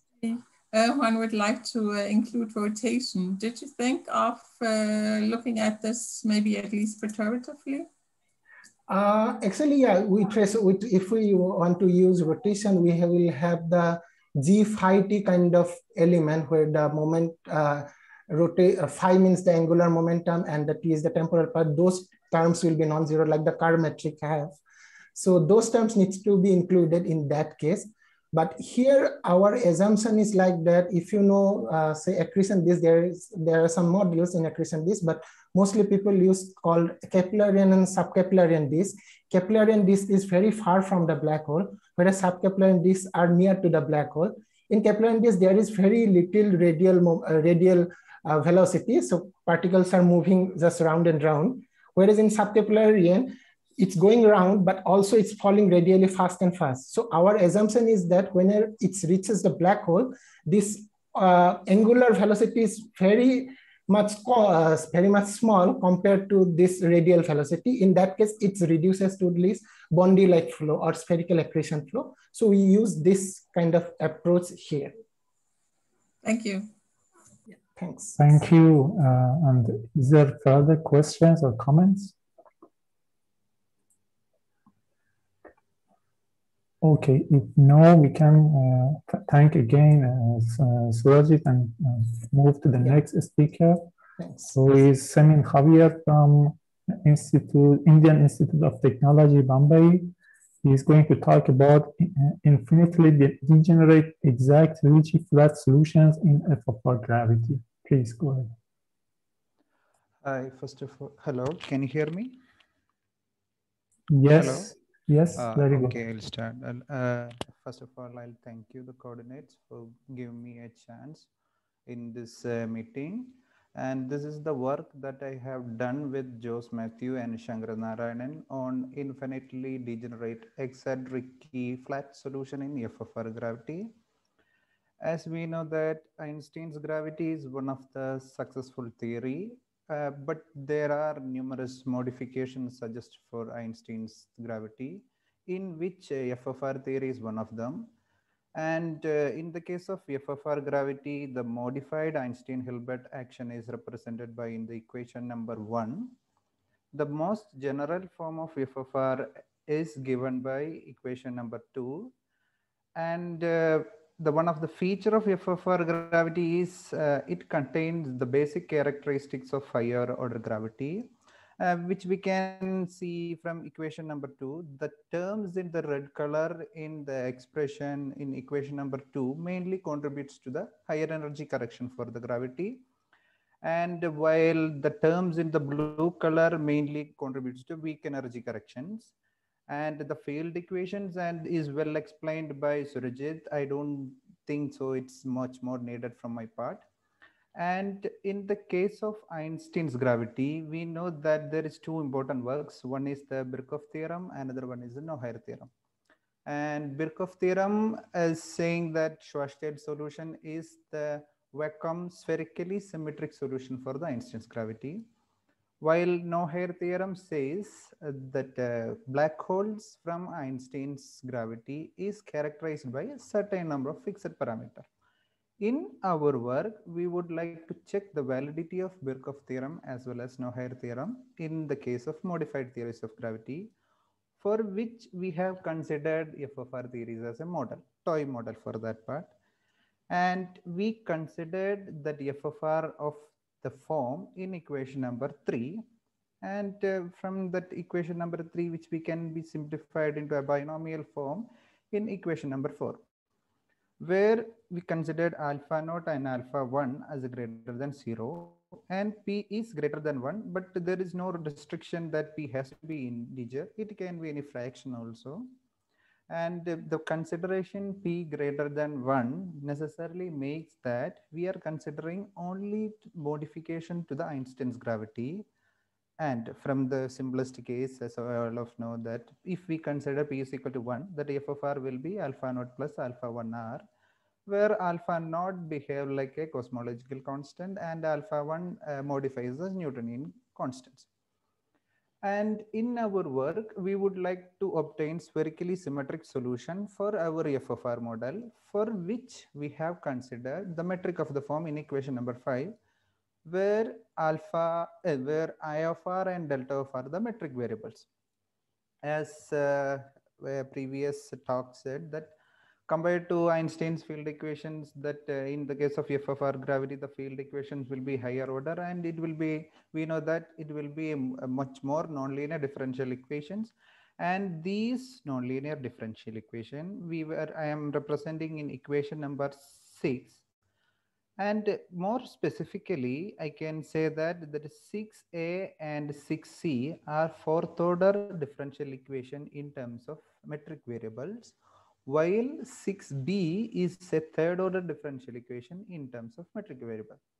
So one of the main result of our work is that even though these are the higher nonlinear differential, highly nonlinear differential equation, we were able to represent them into a simple set of second order differential equations. And before I'm going to showing that result that resultant equation, I would like to show the procedure we used for obtaining that result by that equation. And by that means that we obtained a unique equation, or the obtained equation is a unique one.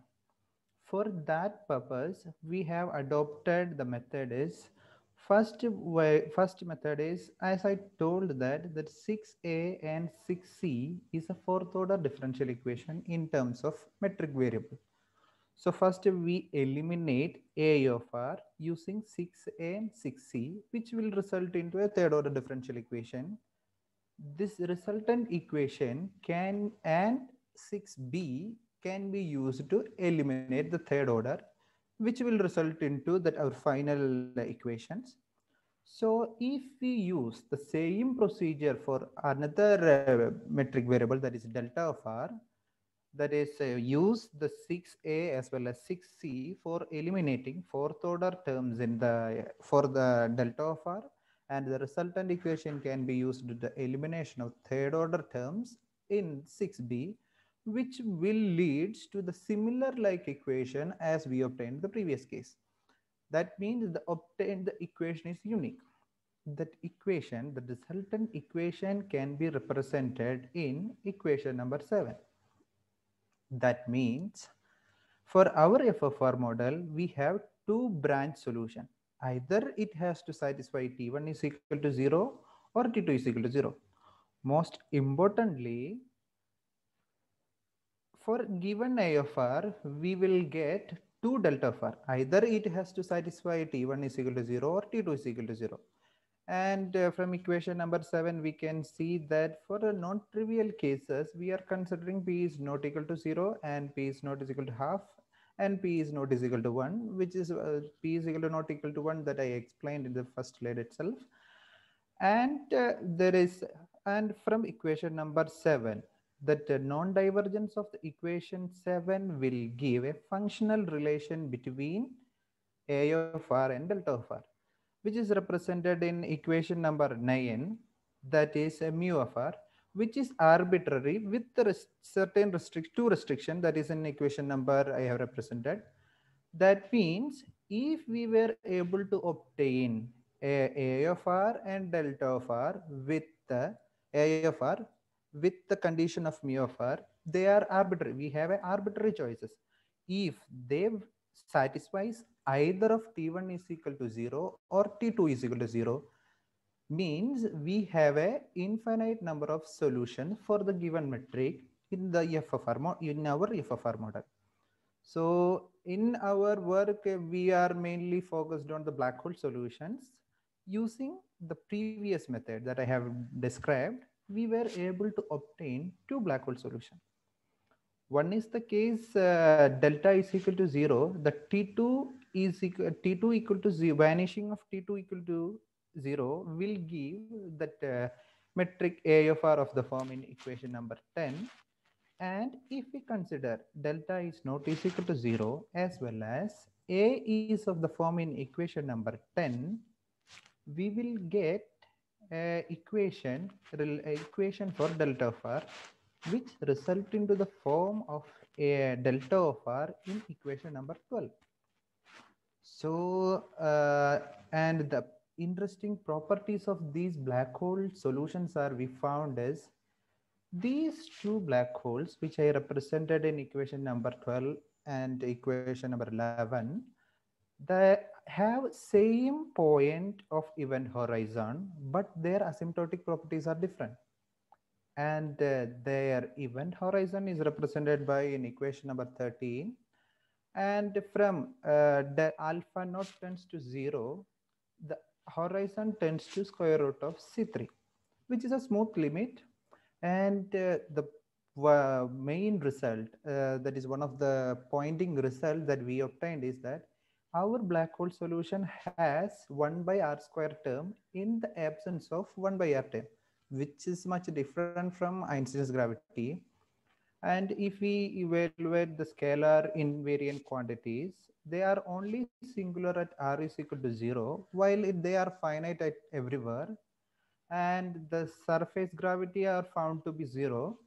And from the Krushman scalar at asymptotic infinity, it's found to be positive, and it suggests that it's asymptotic de Sitter space for these two black holes. And from these results, we can conclude our work is that these two black hole solutions are among infinite number of Ricci flat spherically symmetric vacuum solution for our FFR model. And from the field equations, we can see that the field equations are a higher fourth order differential equation. That means we should have at maximum of 4 arbitrary constants, which is C2, C3, C4, which is used in the finding the black hole solutions. And for obtaining the regular solution, we should have a boundary condition imposed on finite r, which is related to the arbitrary function mu of r.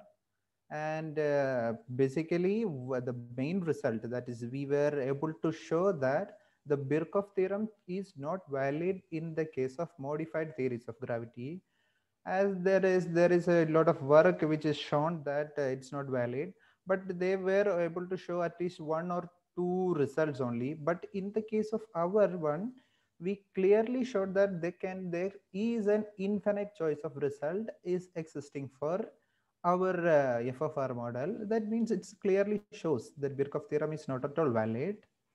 And these are our main works. And thank you for all. Hello. Okay, thank you, Sami, for the clear talk. Isaac, is there any questions or comments?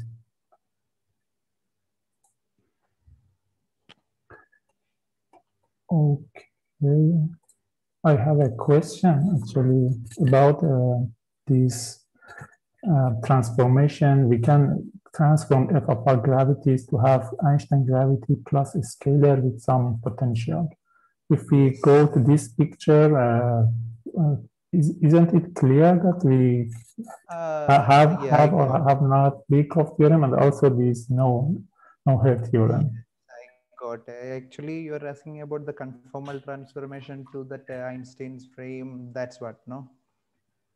Exactly. Hello. Yeah, there is a Legendre transformation first, and then you use that to go from Jordan frame to the Einstein frame, and then a potential appears for the scalar. The thing is, but in the case of our FFR model, I'll just show you that. First, I'll show you that thing. In the case of our FFR model, that equation number 4, all the Ricci scalar found to be a constant, and our solution makes that FFR is a vanishing one. Hello. Okay, please. Yeah. So then the problem is for existing of conformal transformation, that at least the first derivative of FFR with respect to Ricci should be a positive. You got? Actually, the first derivative of f of r with respect to the r is that scalar field that we have in the dual picture, and that scalar field can have any value. I don't see why it should be positive, because that's the scalar field in our new picture, and the scalar field in the new picture, the dynamics define how that it would behave. So this, you have mentioned, you noted it with capital F, and that capital F of R is the new scalar that we are in hand. So why it should be positive? But in the case of our solution, this f of r will be a vanishing one, and we are considering it will be our Ricci scalar will be like minus of alpha naught by alpha 1. So, and that's a polynomial we are considering p is greater than 1 now. So all the differentials of a Ricci, that is f of r with respect to Ricci, will be a vanishing. You got? This is your you assume this. You assume that all of no, in this all the solutions, that is for this in our case we mainly used this equation, that is T2 is equal to 0 case. T2, that is our metric is T2 is black hole solutions are T2 is equal to 0, for which that one is a f of r is a vanishing. But there is a choice which we can say either T1 is equal to 0. You see, you can say, but that one is a highly nonlinear, which we are trying to obtain some other method to find the solution, which we are much more sure there where that f of r won't be vanishing. So it will give a fruitful result, but we are trying now. That's what our work actually after later this part. So we are using some other with that to obtaining that one. But all this, because in this one we shown that T2 will be a 0 solutions, will be giving a Ricci flat solution, which will vanishing, that is vanishing f of r, which for which there won't be any transformation we can expect. That's the problem. Okay, thank you. We have 2 minutes left for the next speaker. So if there is any question or comments yet? Yes, I'll just. Maybe I could ask something, namely when you have several solutions, do you then go to some physical constraints? I don't know, solar system, or what we know about black holes to say this one solution is probably unphysical and this solution could be possibly physical. Yes, but you are saying that 10th one, that is equation number 10, won't be unphysical. You are saying like, hello? Yes. Can you hear? You are saying yes. which one? That is equation number 10. The thing is, we claim that it is like, but it's a charge like one in the sense we don't, because we don't know actually. We are just claiming it will be like a it can be it's mass actually, otherwise it won't work. But compared to the Reisner nostrum, it's much different. That's that's what we showed actually. It's much different from Einstein's gravity, but physical existence is still a question. Yeah. But you also had other cases with several branches, didn't you?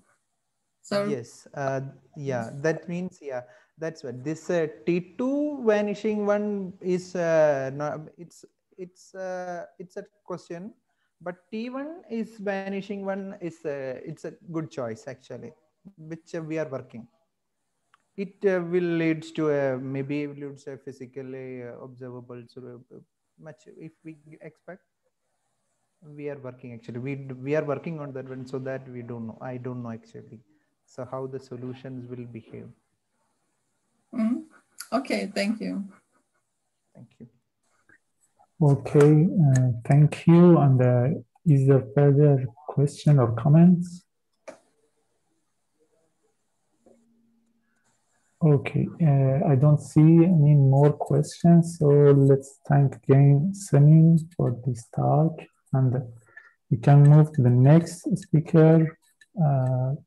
We are waiting for him to join us actually, but let's introduce him first.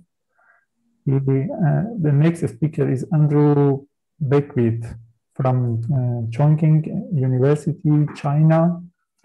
The title of the talk is, does the Penrose suggestion as to black holes from a prior universe showing up in today's universe have credibility examined from a singular and non-singular beginning of cosmological expansion? So let's see if we can have our speaker, who is actually right now has another talk in another session, but he's going to join us at 12. Let's see if he can or not.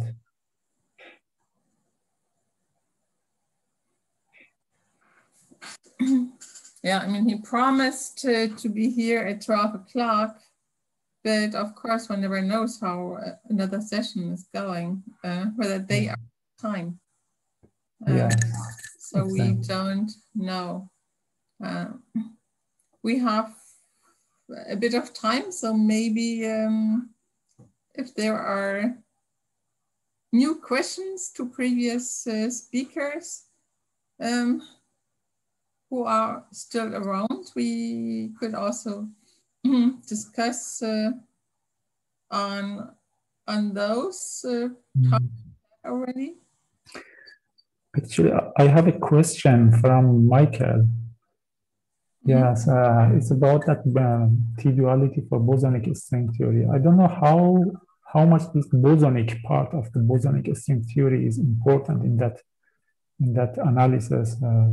For example, for the supersymmetric string theory with fermionic strings, I don't know how much this bosonic part and the dimension of the system is important in that analysis. A good question. It is not important. We have chosen it for simplicity in order to write down the propagator in a concise way. But the main feature is that you have the X-ray dimension and the special relation among the radii. So it should also work out for the fermionic one. Yes, indeed. So the propagator that I have shown you, or that propagation kernel, was for an arbitrary number of dimensions d, spatial dimensions plus one compactified dimension.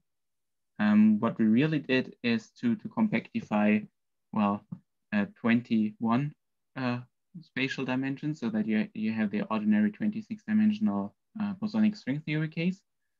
But the structure is more or less the same. We have chosen a toroidal configuration where all the extra dimensions are compactified to the same size. And the difference would just be that you have a different d. What comes in is that you have the critical number of dimensions, then you have these massless graviton degree of freedom. But then, yeah, well, the formula is then simply adapted to the supersymmetric case where there's a different critical dimension, and then the graviton should also be massless. So yeah, it should work out also for the fermionic one. Thank you. Yeah. Okay, thank you. Very nice. Further questions about the previous talks?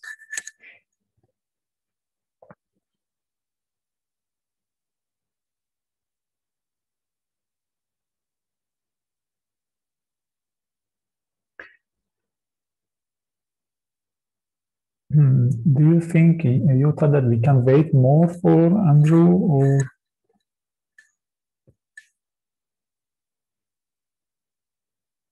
you are mute, Jutta? Yes, I noticed. Yeah, I don't know. He might try to check into our session. It's not clear when. Let me check whether he sent an email.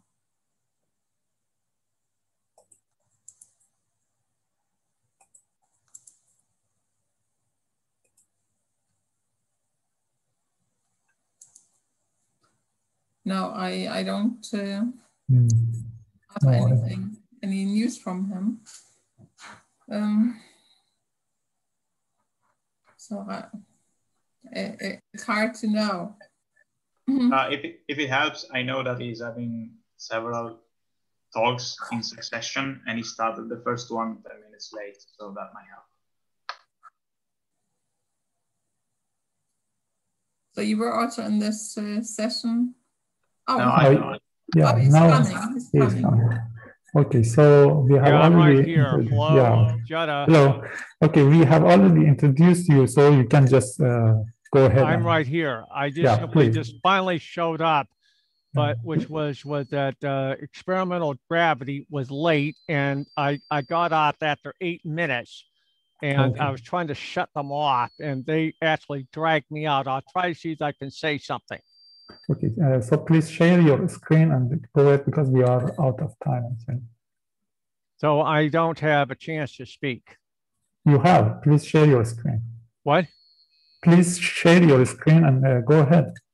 All right, thank you very much. It's not you. It just is that I'm frustrated to death with experimental gravity. Frustrated. Let me just get my thing off right over here. Oh, damn. They made it everything very, very, very, very, very, very, very, very, very, very difficult. Wait a minute. Damn it. Go away. Go away. They just drove me crazy. Go away. Okay, go away. Thank you. Penrose. Thank you. Anyway, which is that this is me. And I'm showing the screen. Do you see the screen? You see the screen? Yes. Yes. Yes. You do. Thank God. Thank God. They really think they're, forget it. I don't want to go into, I don't want to get set off. Penrose's suggestion as the pre-Planck era black holes showing up in the present universe data sets discussed with a possible candidate, the gravitational wave radiation, which may provide initial CMBR data. What we are doing is threefold. First, we examine the gist of the Penrose suggestion signals for a prior universe showing up in the CMBR. Secondly, we give a suggestion of how supermassive black holes could be broken up to a prior universe for pre-Big Bang conditions, which say millions of pre-Planck black holes show up a breakup from the prior universe black holes. Then we have a discussion of Bose-Einstein condensates. The BEC formation gives the number of gravitons linked to entropy per black hole, which could lead to contribution to the alleged CMBR perturbations, which were identified by Penrose et al. Keywords. Okay, first was the Penrose suggestion. The idea was, yeah, the significance of individual low variance circles in a true data set has been disputed. Later, independent analysis that confirms CMB says cosmic microwave background circles have a non-Gaussian temperature distribution. And that's what their idea was. There's initial inflationary expansion universe that Kabit is that matter energy is sucked up in supermassive black holes. And so then here is what the idea is. Consider a suggestion of black holes being the template for a study of the present universe, and the CMBR spectrum is a real data, but the words of getting the information would be what said is the ghost of a prior universe black hole radiation. So this is the diagram. This is the diagram that what was done by figure figure which has competing black hole radiation. What can be seen is CMBR. A conformal diagram representing the effects of a highly energetic event occurring at the space-time point H. And CCCH is taken to be a Hawking point, where virtually the entire Hawking radiation of previous AEN supermassive black holes concentrated at H by the formal compression of the hole's radiating future. This is the exact quote. At the line at the bottom stands for the crossover surface dividing the previous cosmic IEN from our own that describes a conformally stretched Big Bang. In conventional inflationary cosmology, H would represent the graceful exit turn of inflation. Okay, so this is what was really what was referring to. They're talking about something like a supermassive black holes, and you would see something that would show up in the CMBR. What can be expected from this transition from a prior universe to the Planckian regime of micro black holes? Well, what I here is just an idea of what you might call just for a black hole binary change in energy. This is very standard. For M about the size of a black hole, it seems that likely this would fade out very quickly. So then what I said is that you'd have supermassive black holes that would be broken up into millions of very small black holes at, from the prior universe being cycled through Penrose to something what you might call an in spiral collapse. And then which is you would have something pushed through a near singular point. So you'd have what is known as, this is known as the mass, NP, the number of gravitons, M, the mass of black hole, NP, black holes, here's the entropy, and here's the temperature. And this is what you would get, to say, from a supermassive black hole. This is the big one. And this is something that might be spiraling in, right in. Then, which is this is the Bose-Einstein condensate argument, which I took from the, and one of the references. And I gave an argument is that what I gave an argument is to this. Into the prior universe frame, universe time frame, mass black hole, supermassive end of time black hole, to say roughly to 10 to the 41 to 10 to the 44 grams, number of black holes, 10 to the 6 to 10 to the 9th of them, usually from the center of galaxies. This is what you get, the end of the prior universe. This is the Planck area black hole formation, showing the form of black holes. You have mass of a black hole, 10 to the minus 5 to 10 to the minus 4. The number of the black holes, quite a few of them. Post-Planck black holes, you'd have a contribution. Now, what you would have in the situation, which I was trying to refer to, this is known as the BEC, Bose-Einstein condensation, about treatment of mass. This is the mass of a radiated particle from a black hole. This is Planck's mass. This would be a number of gravitons. This is if you'd had Planck-sized black holes were essentially a BEC graviton condensate. And this is adequately sourced in the references. And then this is a suggestion which I made as these were traveling rapidly, how you could have this, say, something like 10 to the 10 in terms of the number of gravitons attached to a small mass and to a small mass, whatever this is where you have 10 to the 10 of these. And here's the small mass, and here's the number of the gravitons, and here's the mass of the graviton in Planck. And you would get this shortly after a recycling a Penrose CCC cosmology. And scaling of black holes is a cosmology assumed for the radiation may affect the CMBR. So that was my point right over here. Why we want to have the figures from 3B to consider for contributions to the Penrose suggestion. Well, the reason why I was referring to was this. Our final point in concluding this chapter is review the physics of figure 1 and we can ascertain the gravitational wave radiation of Planck-era black holes in a binary configuration contributing to the buildup of getting frequency. And so this is what my guess was. And this is referring to, you've had very big black holes that get broken up. Here is the Bose-Einstein condensation treatment of a black hole is commensurate, they say, with something to do with gravitons or some sort of, and the idea for this was the reason why I even referred to this breakup of very large black holes in some of the Bose-Einstein condensation. Let me just show you this right over down here so that this is example Penrose's suggestion right over here. Here's what Penrose actually suggested right over here. I would have this. This is what you're saying. These contributions would in the end, which you might call contribute to what Penrose has referred to, the bubble nucleation plus details of cosmology. And this is the most monthly notice of the Royal Astronomy Society. And here you would have the early universe expanding should have obliterated such features. Well, you'd have features right over here, which is what you might call small circles and other things in the CMBR, which you would expect would have been obliterated.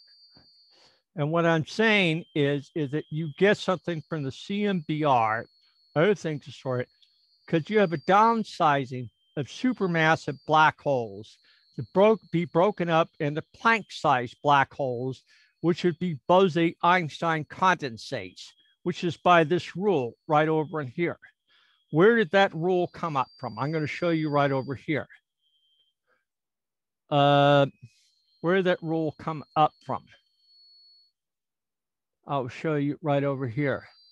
Here's the bibliography. Gurizon, Penrose, our CCC,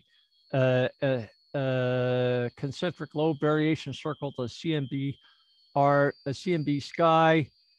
And here's black hole genesis. And well, what was I citing in terms of this? Here it is. P.H. China, the self-gravitating Bose-Einstein condensates, a quantum aspect of black hole. And this is editor of Fundamental Theories of Physics 178 right over in here. So what I was doing was I was saying was that you've had many black holes. And you could see to say, this also might explain this data, which was brought up by, by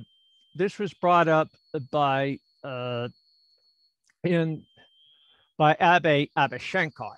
And I think it also is, he had his loop quantum gravity and the bounce right over here with respect to this data right over here explaining this type of behavior.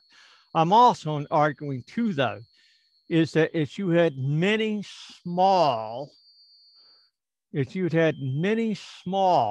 might call, this is the Bose-Einstein condensate treatment of micro or mini black holes, that this itself would be a contributing factor you would be a contributing factor to what is being seen in this diagram right here. All right. And this is the diagram that was cited by Penrose. All right.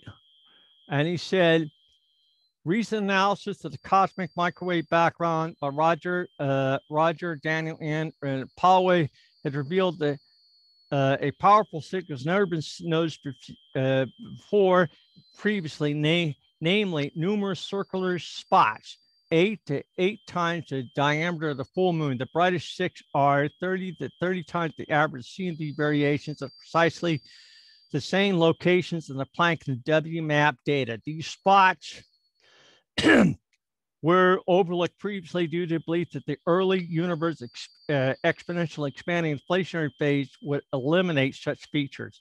And this is right over in here. This is right over here. And so you would have something which you would not see.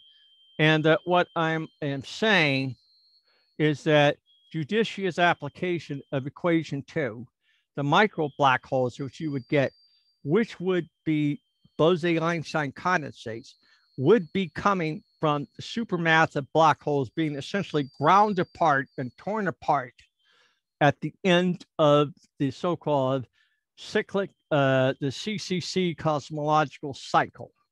Now, this is my talk. I don't have very much time, but I've said basically what I had to say.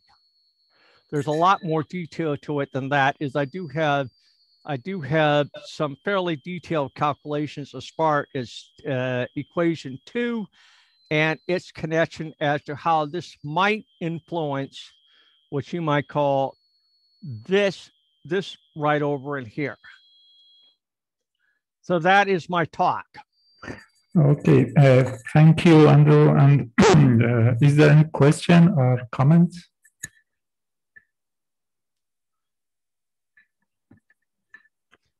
I'm appealing, let me just say this. I am appealing to what was brought up in equation 2 as the breakup of millions of these small primordial black holes. I'm appealing to this. And the CMBR,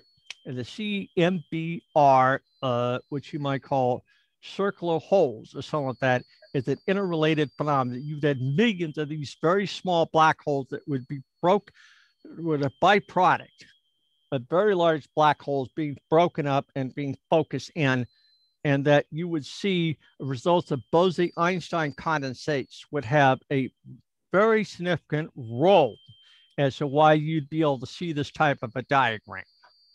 That is my suggestion. Okay, thank you very much. And let's hear the last words from Utah and close the session.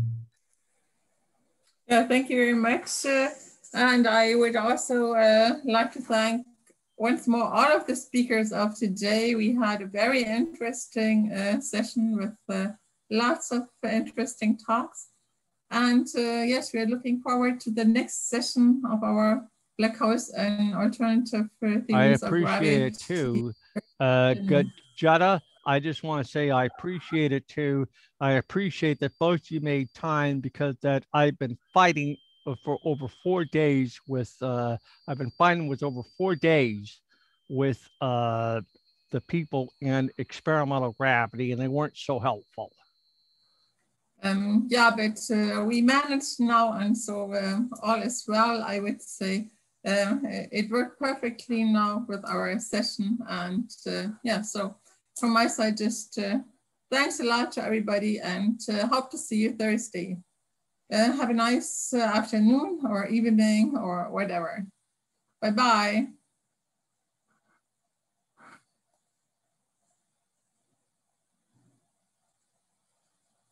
Bye. Bye. Ja, schade, ne, dass wir nicht essen gehen können in Rom. Ja. Das wäre schön gewesen, aber lässt sich nun mal nicht machen. Ja, vielen Dank. Ich erinnere mich dann noch gern dran zurück. Das war ja, sehr nett. War immer schön, ne? Ja, okay. Aber so können wir wenigstens virtuell in Rom sein. Und uns, Das stimmt, aber es fehlt uns die Atmosphäre hier. Ne? Ja. Ja. Hoffentlich geht das bald wieder. Ja, genau. Hoffe ich sehr. Okay, dann also tschüss. Ciao. Ich ende das mal.